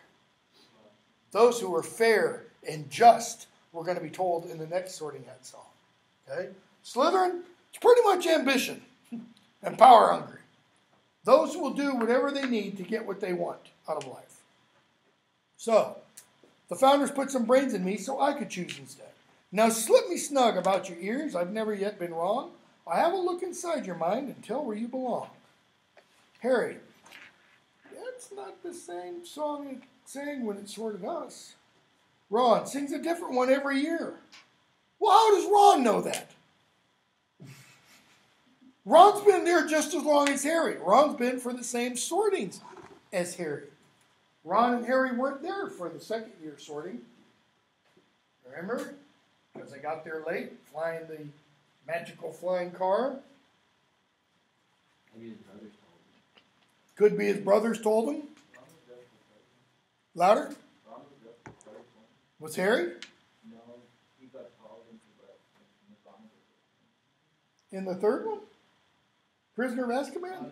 yeah, like him and Hermione got called out. Oh, when she gave all the time on He it, got the time to remember. McGonagall pulled Harry into the office. And then Was that during the sorting, though? Yeah, Yeah. because after that they went to the beach. Okay. No, they didn't go back to the feast. They ate sandwiches. Yeah. No, Wait, no, that was I'm drawing a complete blank on that. So, okay. So we see the sorting. We get a bunch of people sorted.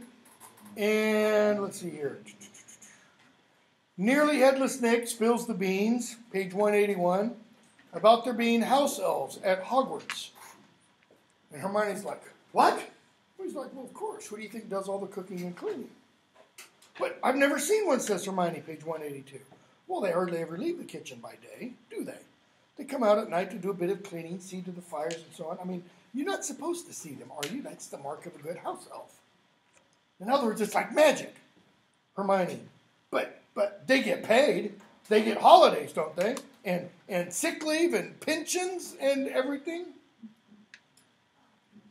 Nearly headless Nick chortled so much that his ruff slipped and its head flopped off, dangling on the inch or so of ghostly skin. Sick leave and pensions. House elves don't want sick leave and pensions. Ron, oh, come on, Hermione, because his face is just stuffed full of food. You won't get them sick leave by starving yourself. Slave labor. That's what made this dinner. Slave labor. And she goes on for the entire rest of the book like this. Okay? Why? What happens to Spew after this book? Pretty much nothing. It becomes unimportant. I mean, she takes Creature as her project, her do-goody thing she's going to say. And Creature, kind of stabs her in the back, almost. So what is Rowling doing there with Hermione and the house elves? Because I'm not sure. I used to think I knew, but after she published the last novel 10 years ago, Rowling, in my opinion, has just gone completely bonkers off the deep end. Okay? I knew at the time that as when she was publishing these, she was left of center. Okay? She's no longer just, and I don't care what your politics are, and you shouldn't care what mine are.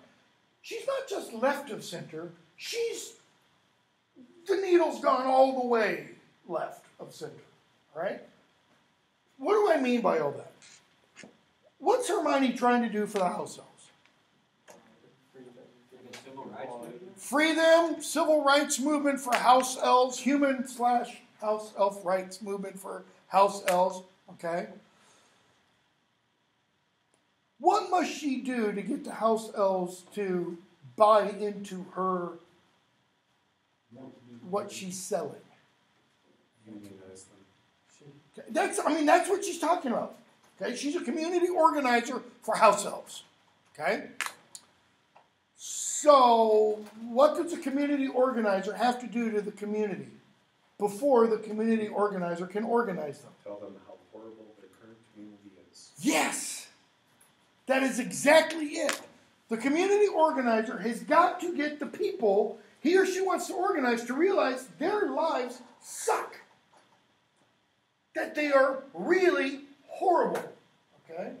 Hermione has got to do that with the house elves. She has got to teach them what? Let me rephrase that. She has to teach them what about themselves? We're talking Hogwarts here. We're not talking Dobby at the Malfoys. Okay, Dobby at the Malfoys, I don't think anybody would say he's got a good life. Life is really bad for Dobby. All you have to do is listen to Dobby. House elves here at Hogwarts, how bad is it? Do they have to slam their ears in the oven doors? Do they have to stick their heads in the ovens? No, they don't. Okay? But she has to make them miserable so that she can then what? Make them unmiserable. She has to miserify them in order to relieve them of their misery. And yet Rowling, for some inexplicable reason to me, just drops it. I mean, she literally just drops it. We don't see anything about house elf welfare in books 6 and 7. Why? Could be because there are bigger fish to fry. When you've got Satan breathing down your tail and wanting to hunt you, that's something you want to take care of first. Okay? Why else? I think after she writes this book, and as she's writing the 5th book and the 6th book, I think she realized, oops, I bit off too much. In other words, the social justice warrior part of her character, okay? She worked for Amnesty International. That should answer everything. And Amnesty, don't get me wrong, even though I'm right-wing, Amnesty International does a lot of great work, okay? But it's, entirely a social justice kind of warrior mentality. We're going to bring peace and light, throughout the world. she brings that into the novel, and then I think she realized, I can't do this. I can't make it work within the world of this novel. Because what happens if she does free all the house elves? Wizards have to do their own laundry. I mean, there you go. We're stuck with Henry David Thoreau and Walden, if you know what I'm talking about. Henry David Thoreau wrote a little book called Walden about his time when he went and lived off in the woods. He left Concord, New Hampshire, or Massachusetts, left Concord, which was actually only a couple miles away, when he went off into the woods. And he writes this big, long story about how he went to the woods. Why? Because he wanted to live deliberately. He wanted to suck all the marrow out of life. He wanted to confront nature and really know what it's like to live. And yet, once or twice a week, he took his laundry into town for Mrs. Emerson to wash for him. Yeah, he built his cabin, but he couldn't wash his own damn laundry. This is not, living off the earth and being totally self-sufficient, which is the picture he creates of his life while he's living at his little log cabin in the woods. Okay? So what would happen? Hogwarts is a what? It is a massive castle. It has hundreds of rooms. Student dormitory rooms, classrooms, staff rooms, meeting rooms, and then the staff's living rooms, living quarters, and their offices. You no longer have house elves to do the cleaning. People are going to have to start cleaning. Who's going to cook the meals? Yeah, Filch.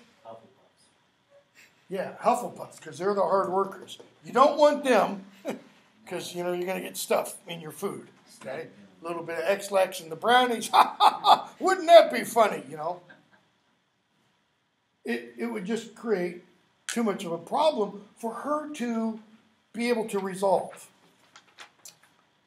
Okay, so Dumbledore introduces the Triwizard Tournament after Moody shows up. Describe Moody's face. It should be battle-scarred and not symmetrical. Yeah, eyes shouldn't be like mine, nice and level. One should kind of, be a little bit like that. Scar, part of his nose missing, the other part of his nose bent. Okay? Probably some teeth missing. This guy's been through a lot. And then Dumbledore mentions the Triwizard Tournament. What is the purpose of the Triwizard Tournament? Foster international magical cooperation. What is its equivalent in our world? Yeah, it's the Olympics. Is the Olympics really about fostering international goodwill?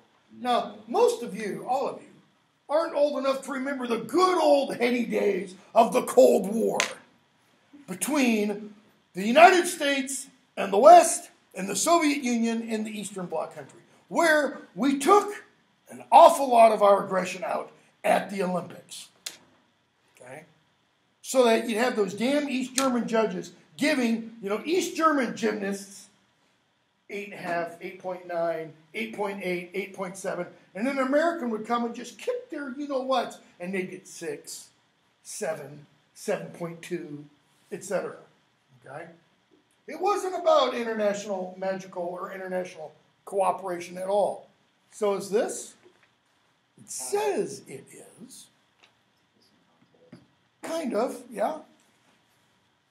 So he says, the death toll, but there's not going to be a death toll this time. Why not? Well, everybody has to be 17, but that's not going to stop you from dying. There's going to be safeguards put in place. Dumbledore says, don't worry, nobody will die this year. Okay, that's something Harry doesn't remember. Because we get to the second task, which you probably haven't read yet, but we get to the second task, and Harry thinks, oh my God, all these people are going to die. I've got to save them. And he tries to save all of them. not realizing, not thinking, well, the time will run out and then they'll just be freed. But we'll leave that alone. Okay? So, Harry, Ron start thinking, man, it'd be cool to enter. How old are they? Yeah, they're not even close to being old enough. Fred and George are 16. They'll be 17 in the spring. They're thinking, we're close enough. We'll sneak past Dumbledore's age line. Thank you. So we meet Mad-Eye Moody, chapter 13. We find out, some people have tried to get past the age line and haven't worked. Fred and George do an age spell to get big long beards. Doesn't work. We're introduced to Professor Trelawney, page 199. We've actually seen her once before. Harry has her for divination, and she suggests, Harry's going to die. I mean, we did see her in Prisoner of Azkaban with, the Dark Lord will rise again and such. Pages 202 and 203, we get Rita Skeeter's scoop with the Daily Prophet, where she talks about Arnold Weasley, and Malfoy thinks that's pretty funny.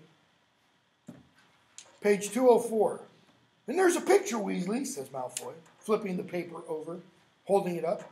A picture of your parents outside their house, if you could call it a house. Your mother could do with losing a bit of weight, couldn't she? Ron, notice, shaking with fury. Harry comes to his defense. Get stuffed, Malfoy. Come on, Ron. Oh, yeah, you were staying with them this summer, weren't you, Potter? So tell me, is his mother really that porky, or is it just a picture? Harry, again, this is a clutch situation where he's quick. He's really fast. Your mother, Malfoy, that expression she's got, like she's got dung under her nose, has she always looked like that? Or is that just because you were with her? Malfoy's pale face went slightly pink. Don't you insult my mother, Potter. Keep your fat mouth shut then, says Harry, turning away. So he now has his back to Malfoy. Bang! Several people screamed. Harry felt something white hot graze the side of his face, plunges his hand into his robes, and then we hear another bang, and, oh, no, you don't, laddie. Harry spins around. There's Moody coming down the marble staircase. Wand out, pointing at a pure white ferret, shivering on the stone-flagged floor, where Malfoy had been standing. Terrified silence, nobody moving, except for Moody. Moody looks at Harry and says, did it get you? Harry, no, missed. Leave it. Harry, not you, him. Points at Crabbe, who's about to pick up the white ferret. Moody starts to limp toward Crabbe, Goyle, and the ferret, which gave a terrified squeak and took off. I don't think so. I don't like people who attack when their opponent's back's turned, growled Moody as the ferret bounced higher and higher, so he's going wham, wham, wham. Got a ferret at home, one wham. They're very fragile creatures. Stinking, cowardly, scummy thing to do. The ferret flew through the air, its legs and tail flailing helplessly. Never! Bam! Do! Bam! That! Bam! Again! Bam! Professor Moody! They're both Scottish. Scottish. She comes down. Hello, Professor McGonagall. Bouncing the ferret higher. What are you doing? Teaching. Moody! Is that a student? Yep. No! We never use transfiguration as a punishment. Surely Professor Dumbledore told you that. He might have mentioned it, yeah, but I thought a good sharp knock. We give detentions, Moody, or speak to the offender's head of house. Now, remember the line of work Moody's coming from. Okay? What do you think Moody's going to think of detention? Oh, time out. No. What works in Moody's line of work? Pain. Pain. A great teacher. Okay? So Moody, okay, I'll do that then. He looks at Malfoy, who's now back to being Malfoy. Malfoy says something like, my father. Oh, yeah, says Moody. Well, I know you're father of old, boy. Should he say that publicly? If anybody knows that Moody is a former auror, and he says, I know your father. I know your father of old, boy. You tell him Moody's keeping a close eye on his son. You tell him that from me. You know your head of house will be Snape with it. Yes, another old friend. I've been looking forward to a chat with old Snape. And Harry and Ron are sitting there probably going, oh, this will be good. I want to be there, you know. Get the invisibility cloak. Ron said, don't talk to me. Said quietly to Harry and Hermione as they sat down at the Griffin table. Why not? Says Hermione. Because I want to fix that in my memory forever. Draco Malfoy, the amazing bouncing ferret. Oh, but he could have really hurt Malfoy, says Hermione. It was good, really, that Professor McGonagall... Hermione, you're ruining the best moment of my life. Right? So, we go on. That's our first real introduction to Moody. I mean, yeah, he made the nice dramatic entrance at the feast. So we see this. So what's our immediate impression? Okay. Notice what he said. I don't like people who attack when your back's turned. It's a cowardly, scummy thing to do. It's not what? Honorable. You're going to fight somebody, how do you fight them? To your face. You know, there's a great scene in, if you're familiar with it, I'm kind of a nerd this way, the old one-season series, Firefly. Okay? When, what's his name? Captain Reynolds. Yeah, it's not Mal. Simon. He's talking with Simon. He's talking with Simon, the young doctor. Okay? And Simon kind of says to him, this is after their initial meeting, hour-long episode or so, and Simon's saying, you know, I just kind of feel like you're going to shoot me in the back sometime. Mal sits down and says, son, if I ever kill you, I'll be standing face to face with you, and you'll be armed. It'll never be backwards. It'll never be where I'm going to shoot you in the back. Showing his character throughout the series, which again is only 13 episodes long, okay? But it's one of those cult kind of favorites, showing this guy who is a rogue, who is a renegade, is honorable to the core. All right? So, the unforgivable curses. And they go off to Defense Against the Dark Arts. Okay, so let's talk about the Defense Against the Dark Arts teachers they've had so far. Quirrell, not so good. Lockhart, even worse. Lupin. He was good. Damn good. Okay. He's a werewolf, okay? You can't hold that against him. It's like saying, yeah, but he's got blue eyes. It's not his fault. Okay? But what did Lupin teach him? Think of Lupin's first lesson. He has a boggart in the classroom, right? And he teaches them the ridiculous charm. What does he have Neville do? He says, think of Professor Snape. I really don't want to think of him. And think of your grandmother. Don't want to think of her either. Because the boggart will come out as either Professor Snape, whom he's afraid of, or my grandmother, who he's also afraid of. He goes, no, you misunderstand me. Put your grandmother's clothes on Professor Snape. Now, keep in mind, this is a teacher talking about another teacher. Make Professor Snape be in drag. Well, I mean, he did bully. Well, yeah, sure he did. Okay? And this is Lupin's little subtle way of getting back at Snape. So, Neville challenges the boggart. The boggart comes out, and it's dressed as Snape and then ridiculous. It's Snape in drag. It's Snape as transvestite. That changes the equation quite a bit so that everybody's laughing. That is no longer a fearsome Snape. That's a pretty good teacher. What does he teach Harry to do? Third year, what? The Patronus charm. The Expecto Patronum. Hopefully you watched the video because I talk about exactly what all that means because it's pretty important actually. So, Lupin was a good teacher. Why is he not the teacher anymore? Because Snape told everybody he was a werewolf. And Dumbledore was like, well, kind of hard to have werewolves around. But, so now we have Mad-Eye Moody. So Moody says, right then, page 211. I've had a letter from Professor Lupin about this class. Seems you've had a pretty thorough grounding in tackling dark creatures, boggarts, redcaps, hinky pinks, grindylows, kappas, werewolves, etc. Boggarts, grindylows, werewolves, those are all quote-unquote real in Scottish mythology. Redcaps, hinky pinks, and kappas, I don't think are. Boggarts, grindylows, werewolf, obviously. He says, but you're behind. Go ahead. Redcaps were a classic fairy tale creature. Okay. Maybe not in Scottish mythology. Wasn't familiar with that. Okay. Elsewhere. So he says, but you're behind in dealing with curses. So I'm here to bring you up on wizards, what wizards can do to each other. In other words, those are other magical creatures.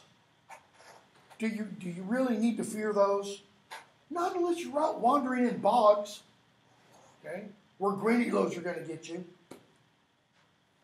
You need to be worried about what? What other people are going to do to you. So I got 1 year. Ron, what, you're not staying? He goes, you'll be Arthur Weasley's son, eh? Your father got me out of a very tight corner a few days ago. Yeah, staying just the 1 year. Favor to Dumbledore. So straight into it. Curses. They come in many strengths and forms. Now, according to the Ministry of Magic, I'm supposed to teach you counter curses and leave it at that. I'm not supposed to show you what illegal dark curses look like till you're in the 6th year. You're not supposed to be old enough to deal with it till then.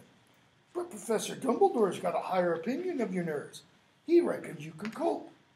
And I say the sooner you know what you're up against, the better. In other words, Dumbledore doesn't think you're not old enough. So, I'm going to give you, he's kind of saying, the full load. You're getting the whole kit and caboodle of curses. So, how are you supposed to defend yourself against something you've never seen? It's a pretty good question. A wizard who's about to put an illegal curse on you isn't going to tell you what he's about to do. Oh, should I even go there? Wow. I just thought of something related to our crazy modern world. He's not going to do it nice and polite to your face. You need to be prepared. Oh, what the hell. Somebody who wants to kill you with a gun is going to do what? They're not going to go to a place where it says, guns allowed. They're going to go where? Where have most of the major, let's say, well, take Las Vegas out of the picture for a moment. Some of the biggest mass killings in the United States have been where? Schools. Movie theaters that have what? Posted outside. This is a gun-free zone. Gun-free zone means the only person who's going to have a gun there is going to be whom? Obviously. Other than a police officer. Because the guards aren't. Right? Rent-a-cops don't wear guns. Because they're rent-a-cops, they're not real cops. Sorry for any of you who are night guards who don't carry a weapon. Say that again? Somebody trying to break the law. Okay. Somebody who is not following the law, who doesn't care about the law. The Virginia Tech shooting several years ago. Virginia Tech was a no-carry school. Okay? And again, I don't care what your politics are. I don't carry. If I did, I would not be allowed to tell you that. I would be fired for telling you if I had a concealed weapon permit and carried on campus, even though MTSU and all Tennessee schools are now allowed to do that. But the point is, what is Moody saying here? Somebody who's going to curse you, let's use our world language. Somebody who's going to come up and be a terrorist to you isn't going to come up and say, pardon me, I'm going to terrorize you now. They're not going to show manners and courtesy about it. Okay? They're not going to wait for a wand-free zone.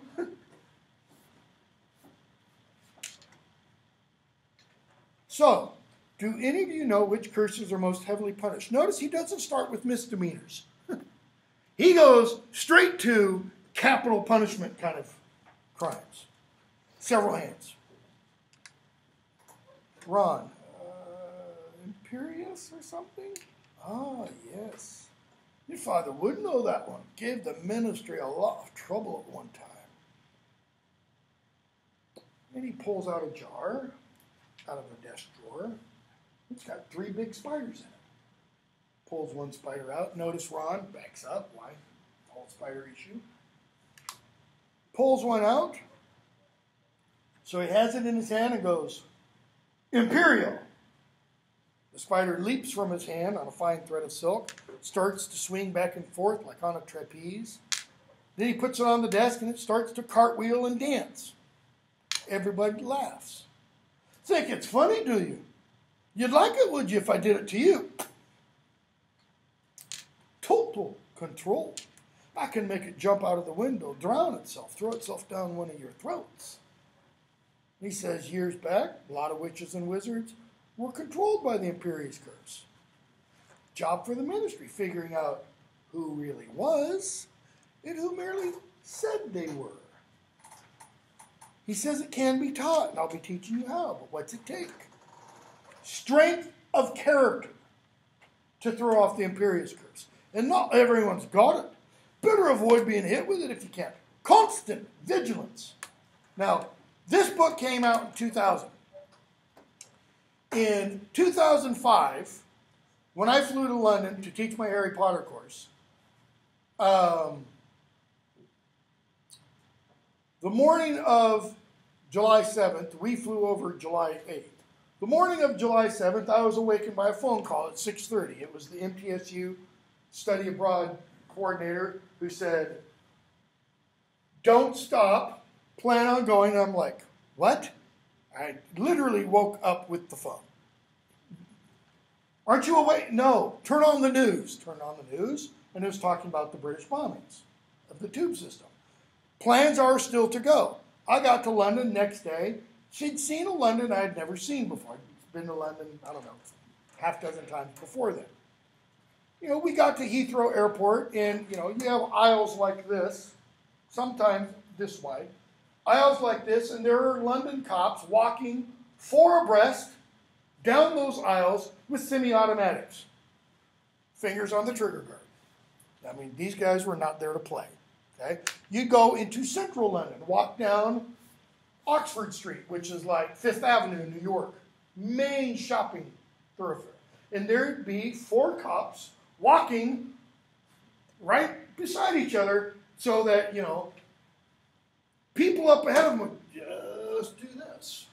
You would turn and look up at the tops of buildings. And there would be snipers. I mean, that first weekend, there were snipers at Piccadilly Circus. There were snipers at Regent Street. There were snipers on the mall. There were snipers outside Buckingham Palace. Right?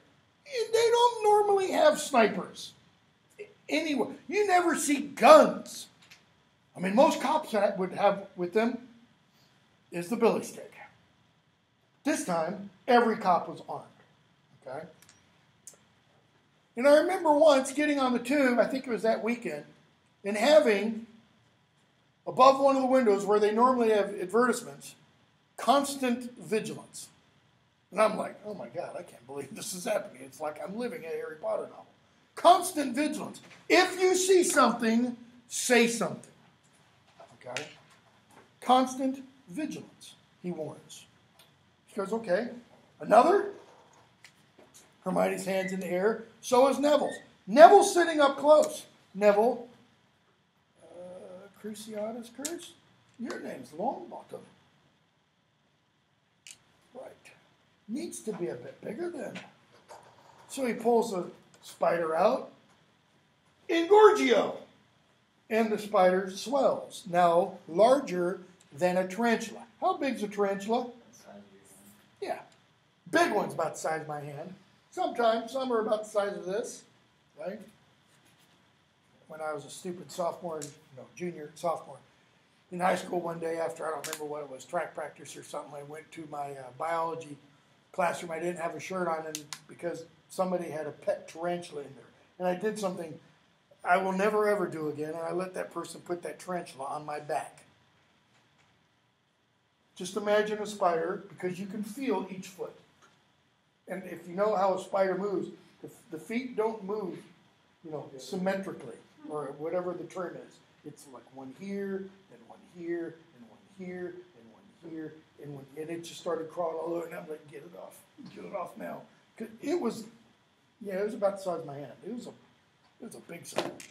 Okay, so he does that. Ron backs up even more. And what does he do? Crucio. At once the spider's legs bent in upon its body. It rolled over and began to twitch horribly, rocking from side to side. No sound came, but Harry was sure that if it could have given voice, it would have been screaming. Hermione says, stop. Why?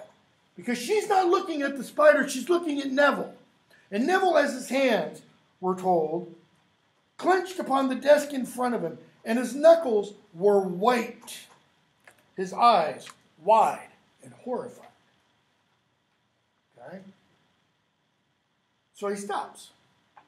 Reducio puts the spider back in the jar. So now 2 spiders have gotten curses. Pain. You don't need thumb screws or knives to torture someone if you can perform the Cruciatus curse. That one was very popular once too. Right. Anyone know any others? Harry looks around. They're all wondering what's going to happen next.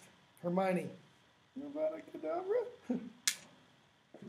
Yes, the last of the worst, the killing curse. And as though the spider knows what's coming, it's, the last one, it's trying to get away. It's like the other 2 are marked, they're going, thank God, this one's not us, this is, Fred's dying now. Avada Kedavra, he just kills it. We're told there's a flash of, I should have done that, that was for my other class. There is a flash of blinding green light and a rushing sound, as though a vast invisible something was soaring through the air. What is that vast invisible something? Is it death coming and taking the spider? Or is it life fleeing? It's never clear. Several of the students stifled cries. It's just a frickin' spider. Ron had thrown himself backward, almost toppled off his seat. Moody sweeps the spider off onto the floor. Not nice. Not pleasant. And there's no counterpose. There's no blocking it. Only one known person has ever survived it. And he points at Harry. And Harry's like, oh great, here we go again. Yeah, that's me.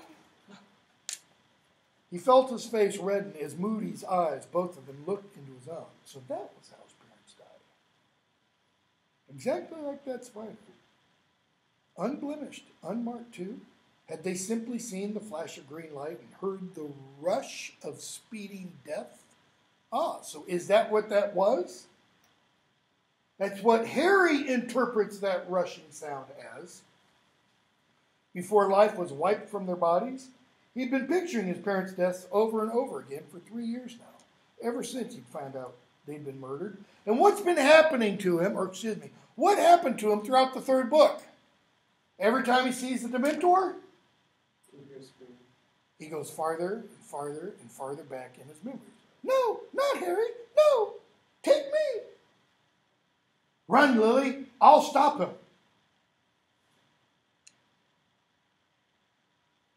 How Voldemort had killed Harry's father first, how James Potter had tried to hold him off, while he shouted at his wife to take Harry and run, how she had begged him to kill her instead, refused to stop shielding her son.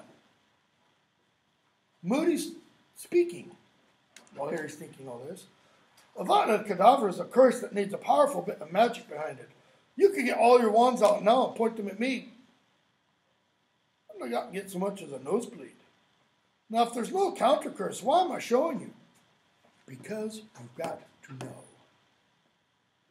Why? So that you know how you're going to die when somebody stands up and goes, "Ava." If you saw the Harry Potter and the Chamber of Secrets film, what does Malfoy at the very end, when he whips out his wand out of his walking stick and Winky Blinky and Dobby stops him, what does Malfoy start to say? He starts doing Avada Kedavra when Dobby stops him. Okay? So he says again, constant vigilance. Those three curses, Avada Kedavra, Imperius Cruciatus, are known as the unforgivable curses. The use of any one of them on a fellow human being is enough to earn a life sentence in Azkaban. That's what you're up against. Notice, life sentence, not kiss of death. Not Dementor's kiss.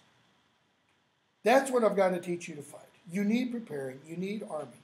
Most of all, you need to practice constant, never-ceasing vigilance. Okay? So they leave class and they're like, phew, man, that was intense. Not quite like capturing Cornish pixies in the first year. Okay? So, Moody invites Neville up to his office to show him a book. Kind of sketchy, but won't go there. Let's see. Harry and Ron go off to divination. Hermione starts spew. And page 226, end of that chapter. Harry finally gets a letter back from Sirius. It's been months. Okay? I'm flying north immediately. This news about your scar is the latest in a series of strange rumors that have reached me here. If it hurts again, go straight to Dumbledore. They're saying he's got Mad Eye out of retirement, which means he's reading the signs, even if no one else is. Well, who else do we know reads signs? First book, Forbidden Forest. Centaurs.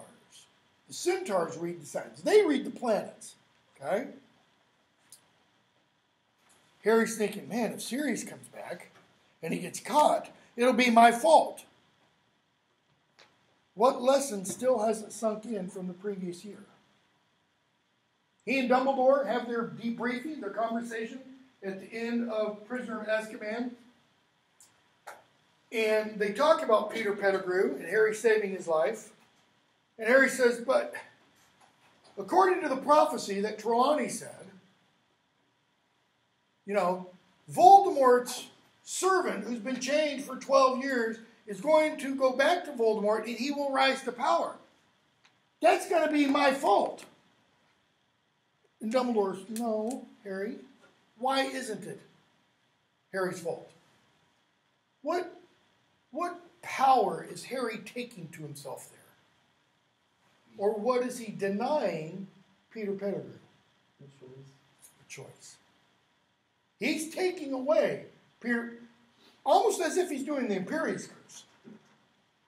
Peter Pettigrew has the choice. He can run back to Voldemort, yes, he can. Or he can go somewhere else and live his life as a rat. And nobody will ever know. Okay?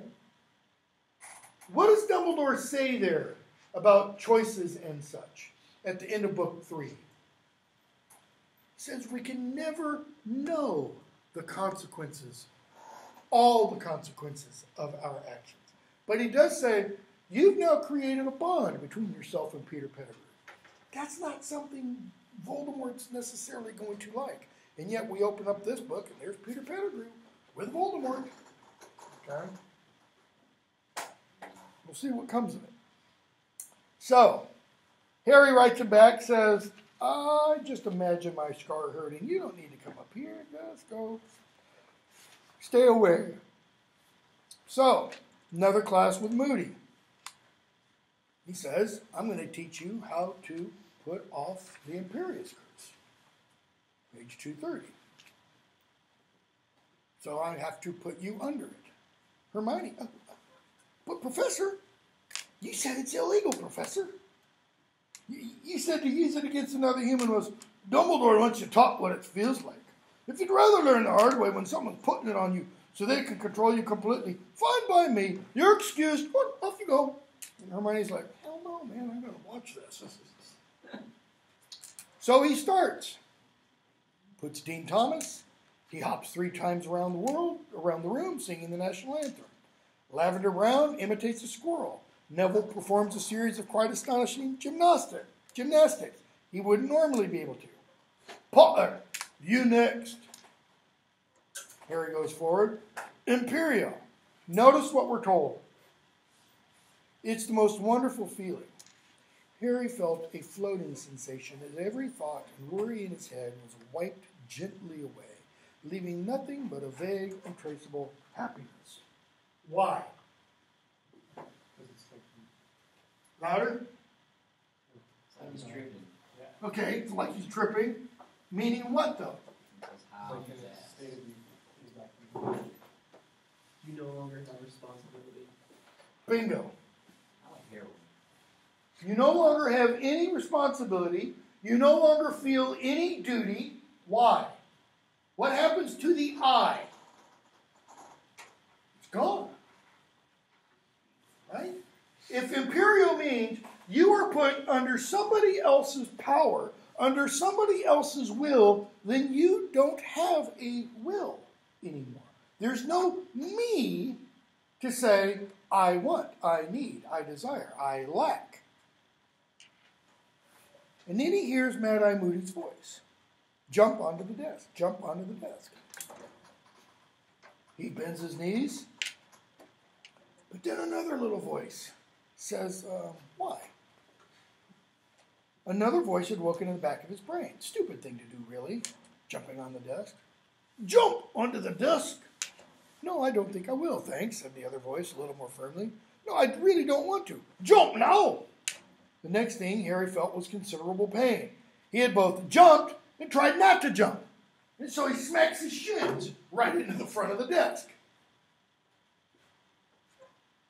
Now that's more like it, growls Moody. Look at that, you lot. Potter fought. Did Dean Thomas, did Lavender, did Neville? None of them did. He fought it, and he damn near beat it. We'll try that again, Potter. The rest of you pay attention. Watch his eyes. That's where you see it. Very good, Potter. Very good indeed. They'll have trouble controlling you. He does that on Harry 4 more times. And the last time, what happens? Harry completely repels it. Okay? Why?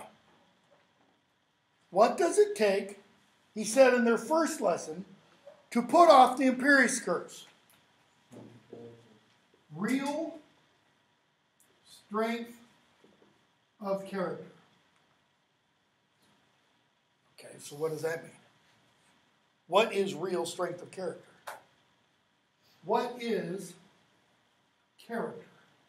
How do you get character? Why can't Neville do it? Why can't Dean Thomas do it? Why can't Lavender Brown do it? Well, let's leave Neville and Dean Thomas. Let's pick on Lavender. Because she's a pretty flighty airhead all throughout the books. Okay? Why can Harry but not Lavender? What does Harry have in his life that Lavender doesn't? As far as we know. A purpose. Okay, purpose. Well, he's seen a lot of shit to be like 15, 14.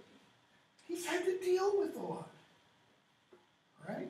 Look at Harry growing up with Dudley. What's life been like for Harry? He's been Dudley's punching bag. Almost all his life. And then he gets to school, and everybody expects what of him?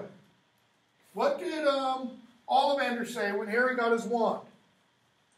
We must expect great things from you, Mr. Potter. He's like, oh, great. That's just, here, put another 1,000 pounds on this shoulder, because I'm feeling a little light there. Okay? So how do you get strength of character? You overcome adversity. Would Dudley, if Dudley were magical, would Dudley be able to do this? No. Why not? Dudley's never overcome adversity. Will Malfoy? No.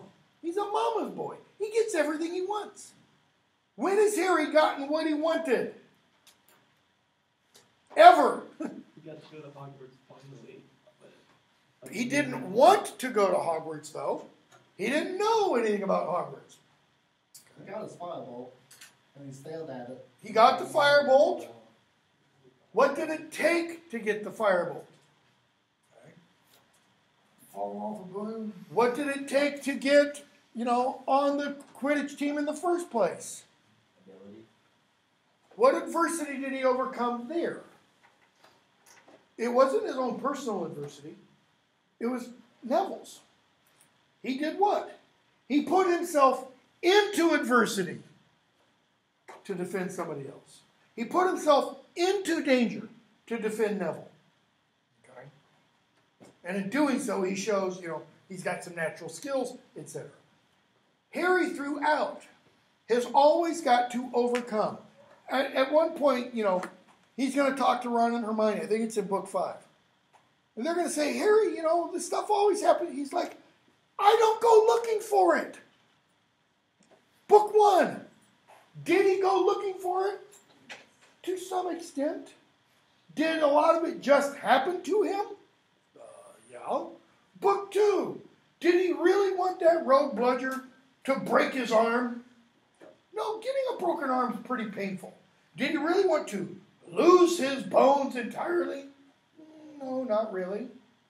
Did he want his Nimbus 2000 to get beaten into toothpicks by the Whomping Willow? No. Okay. Every time. Okay? He's overcoming one trouble after another. None of these others have.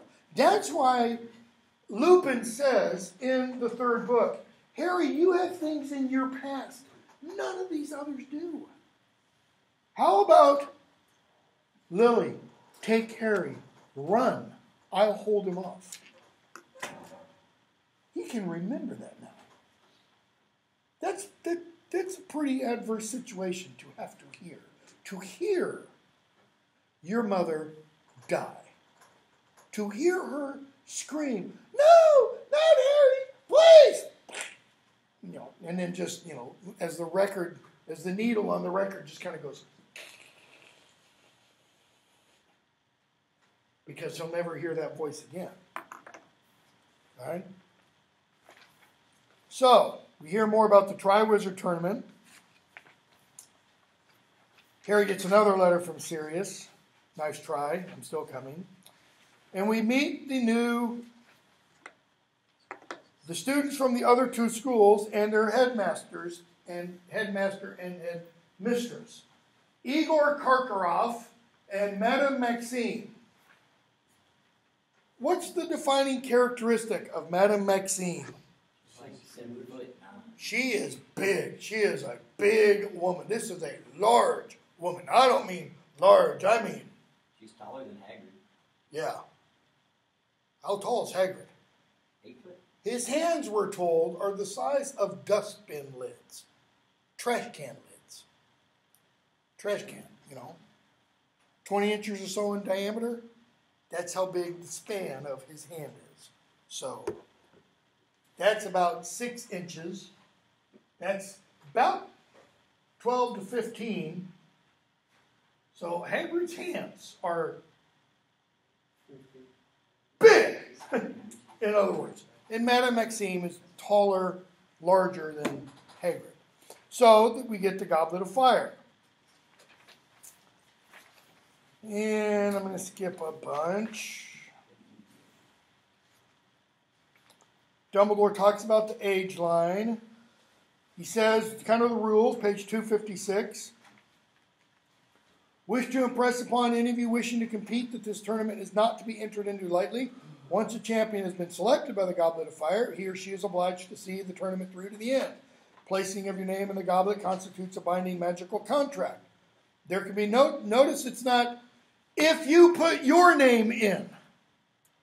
It's the placing of your name.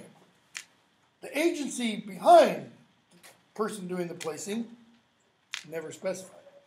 There can be no change of heart once you have become a champion. Please be very sure, therefore, that you are wholeheartedly prepared to play before you drop your name into the goblet. To, notice that, to play. This will be fun, children. Okay. So, Fred thinks he knows the way to get around it, age line and such. So we're going to skip a bunch. Hermione talks to Ron about spew, page 265. Because Hagrid refuses to join. And he says, it'll be doing them an unkindness, Hermione. It's in their nature to look after humans. That's what they like, see? You've been making them unhappy to take away their work and insulting them if you tried to pay for them. But Harry said Dobby free, and he was over the moon about it. And we heard he's asking for wages now. Yeah, well, you get weirdos in every breed. I'm not saying there isn't odd elf who take freedom, but you'll never persuade him to do it. Okay?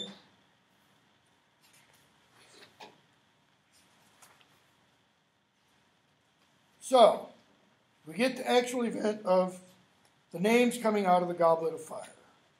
First one, page 269. Champion for Durmstrang. Like it's, ever in doubt.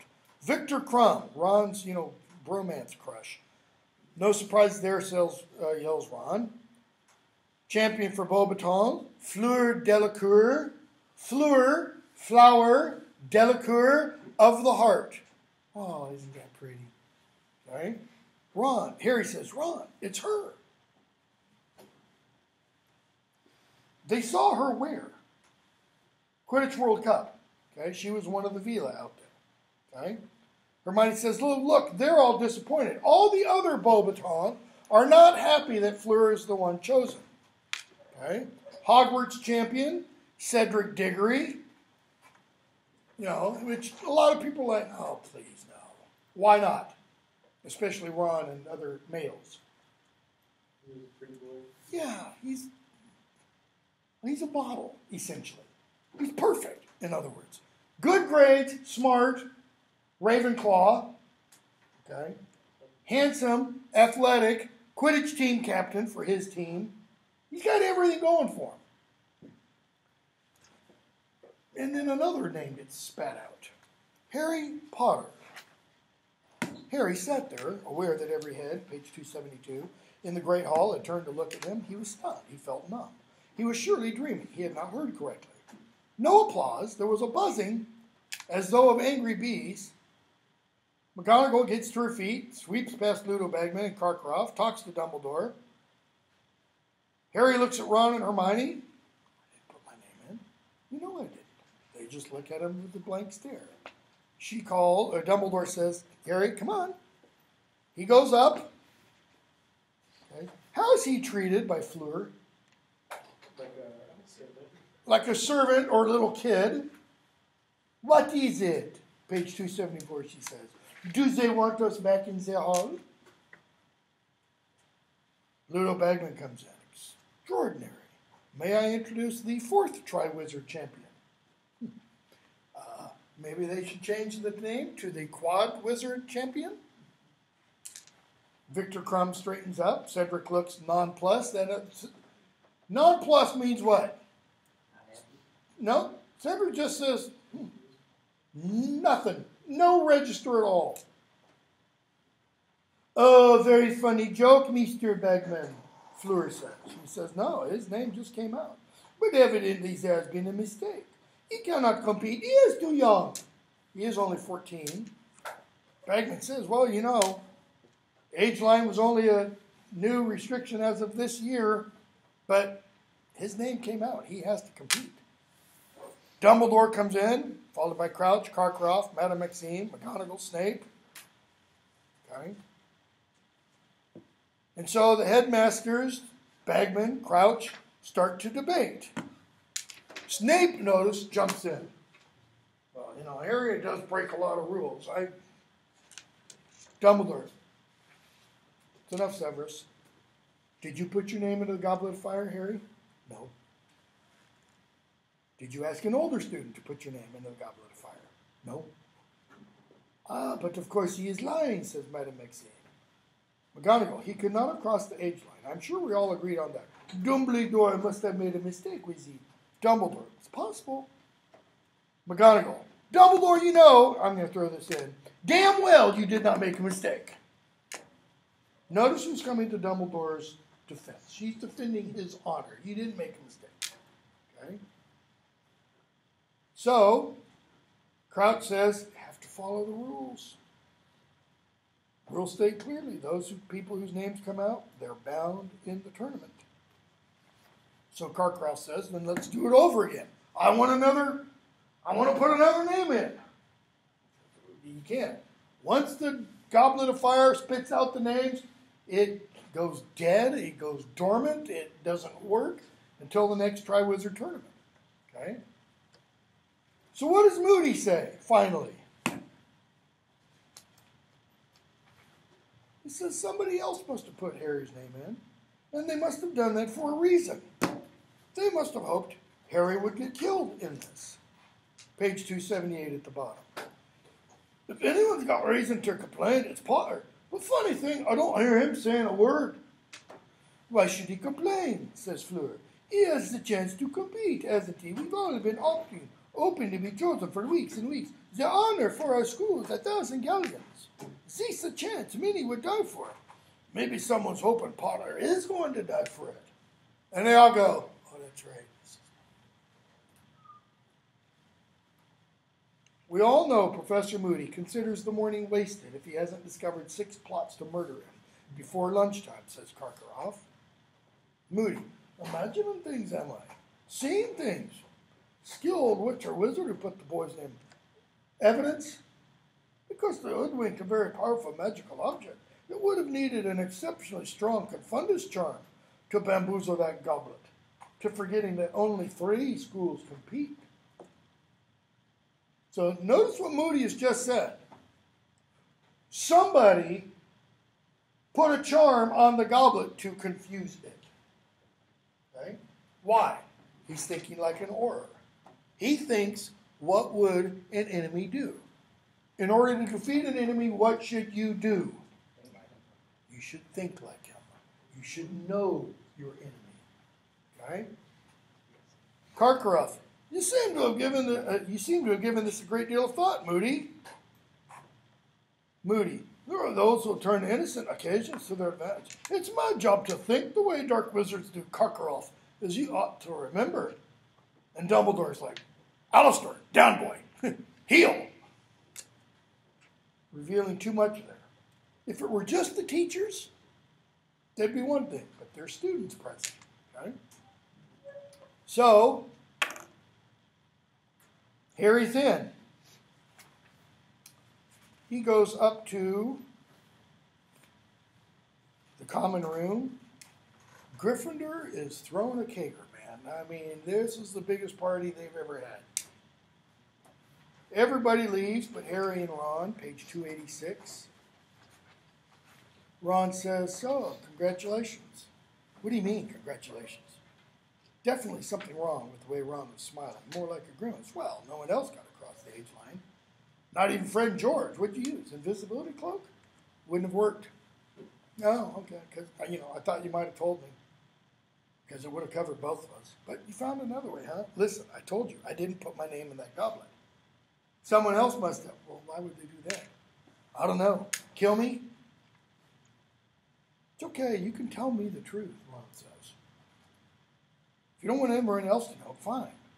But, 1,000 galleons prize money. And you don't have to do end-of-year tests either. Ron's saying, you've got it made. This year is just going to be parties for you.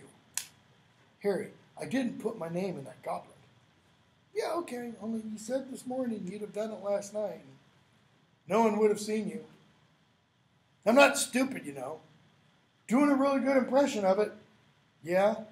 You want to go to bed, Harry? I expect you'll need to be up early tomorrow for a photo call or something. Closes his curtains, and they go to bed. Next morning is weighing of the wands. Harry writes a letter to Sirius.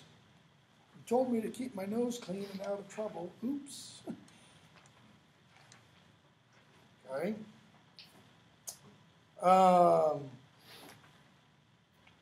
Let's see here. Skip a bit. Hagrid says he believes Harry. And Malfoy comes out with his support Cedric Diggory buttons, the real Hogwarts champion. You push on the button and it turns to read Potter Stinks. Okay. And we see Malfoy again try to curse Harry. Pages 298 and 99. And he uses dens algeo. Dens, like when you see a dentist. Algeo, from the Latin, which means to increase, to grow, to enlarge. And what does he do? He hits Hermione. We're told. It wasn't a pretty sight, page 299, towards the middle. Hermione's front teeth, already larger than average. So what are we telling us? What is the narrator telling us? Yeah, she's Bucktooth. She's already Bugs Bunny. Okay?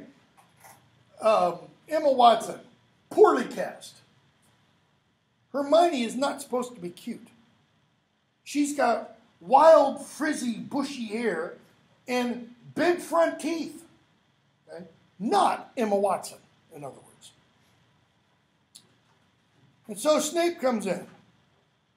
He looks at Harry and Malfoy, explained, Potter attacked me, sir. We attacked each other at the same time. And he hit Goyle, look. Hospital wing Goyle. Malfoy got Hermione, says Ron. Look. And she shows Snape her teeth, which were already grown down past her collar. Yeah, I mean, so these suckers are, a good 4 inches long now, at least. Snape. I see no difference. Oh, that's low.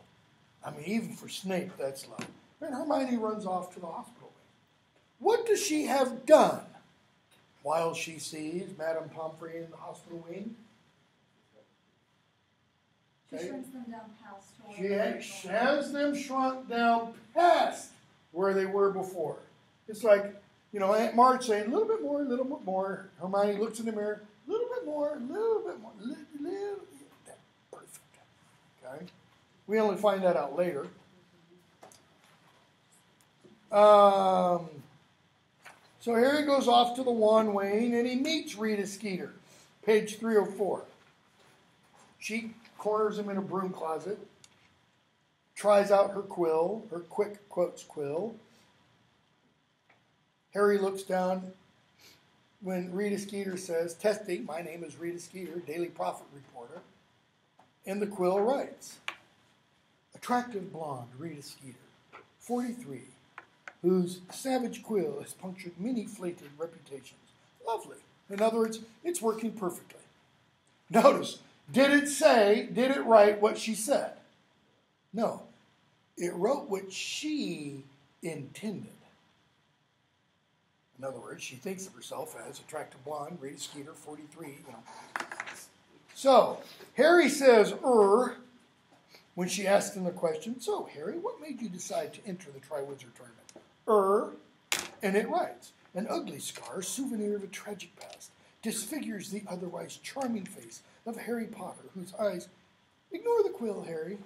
It's going to keep writing whatever she wants it to say. Okay? Dumbledore comes and rescues Harry.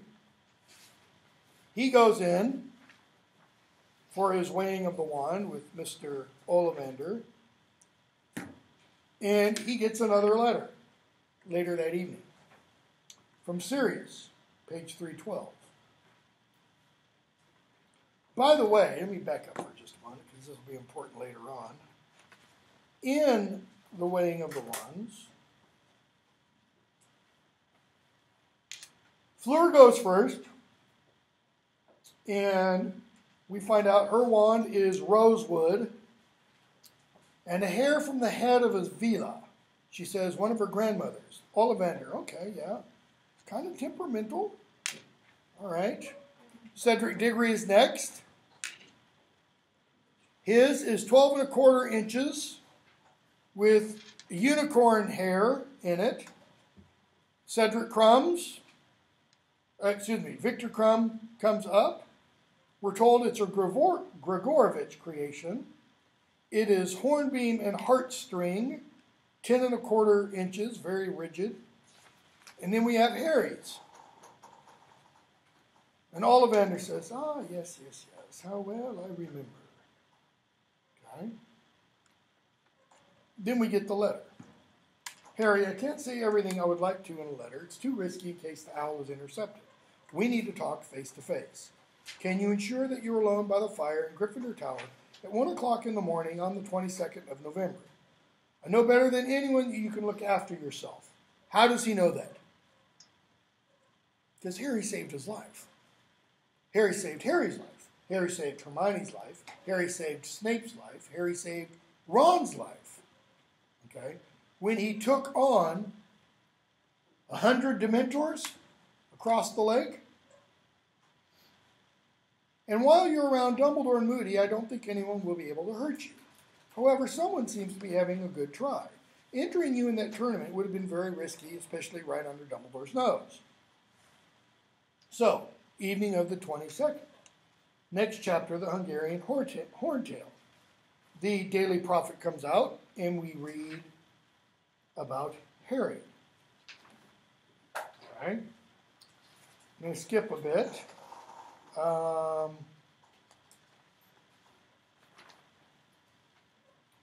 Actually, let's just stop there. We will pick up somewhere around 322 on 2 weeks. There's no class next Tuesday night because it's fall break. And we will finish this. So expect another quiz, second half of the book.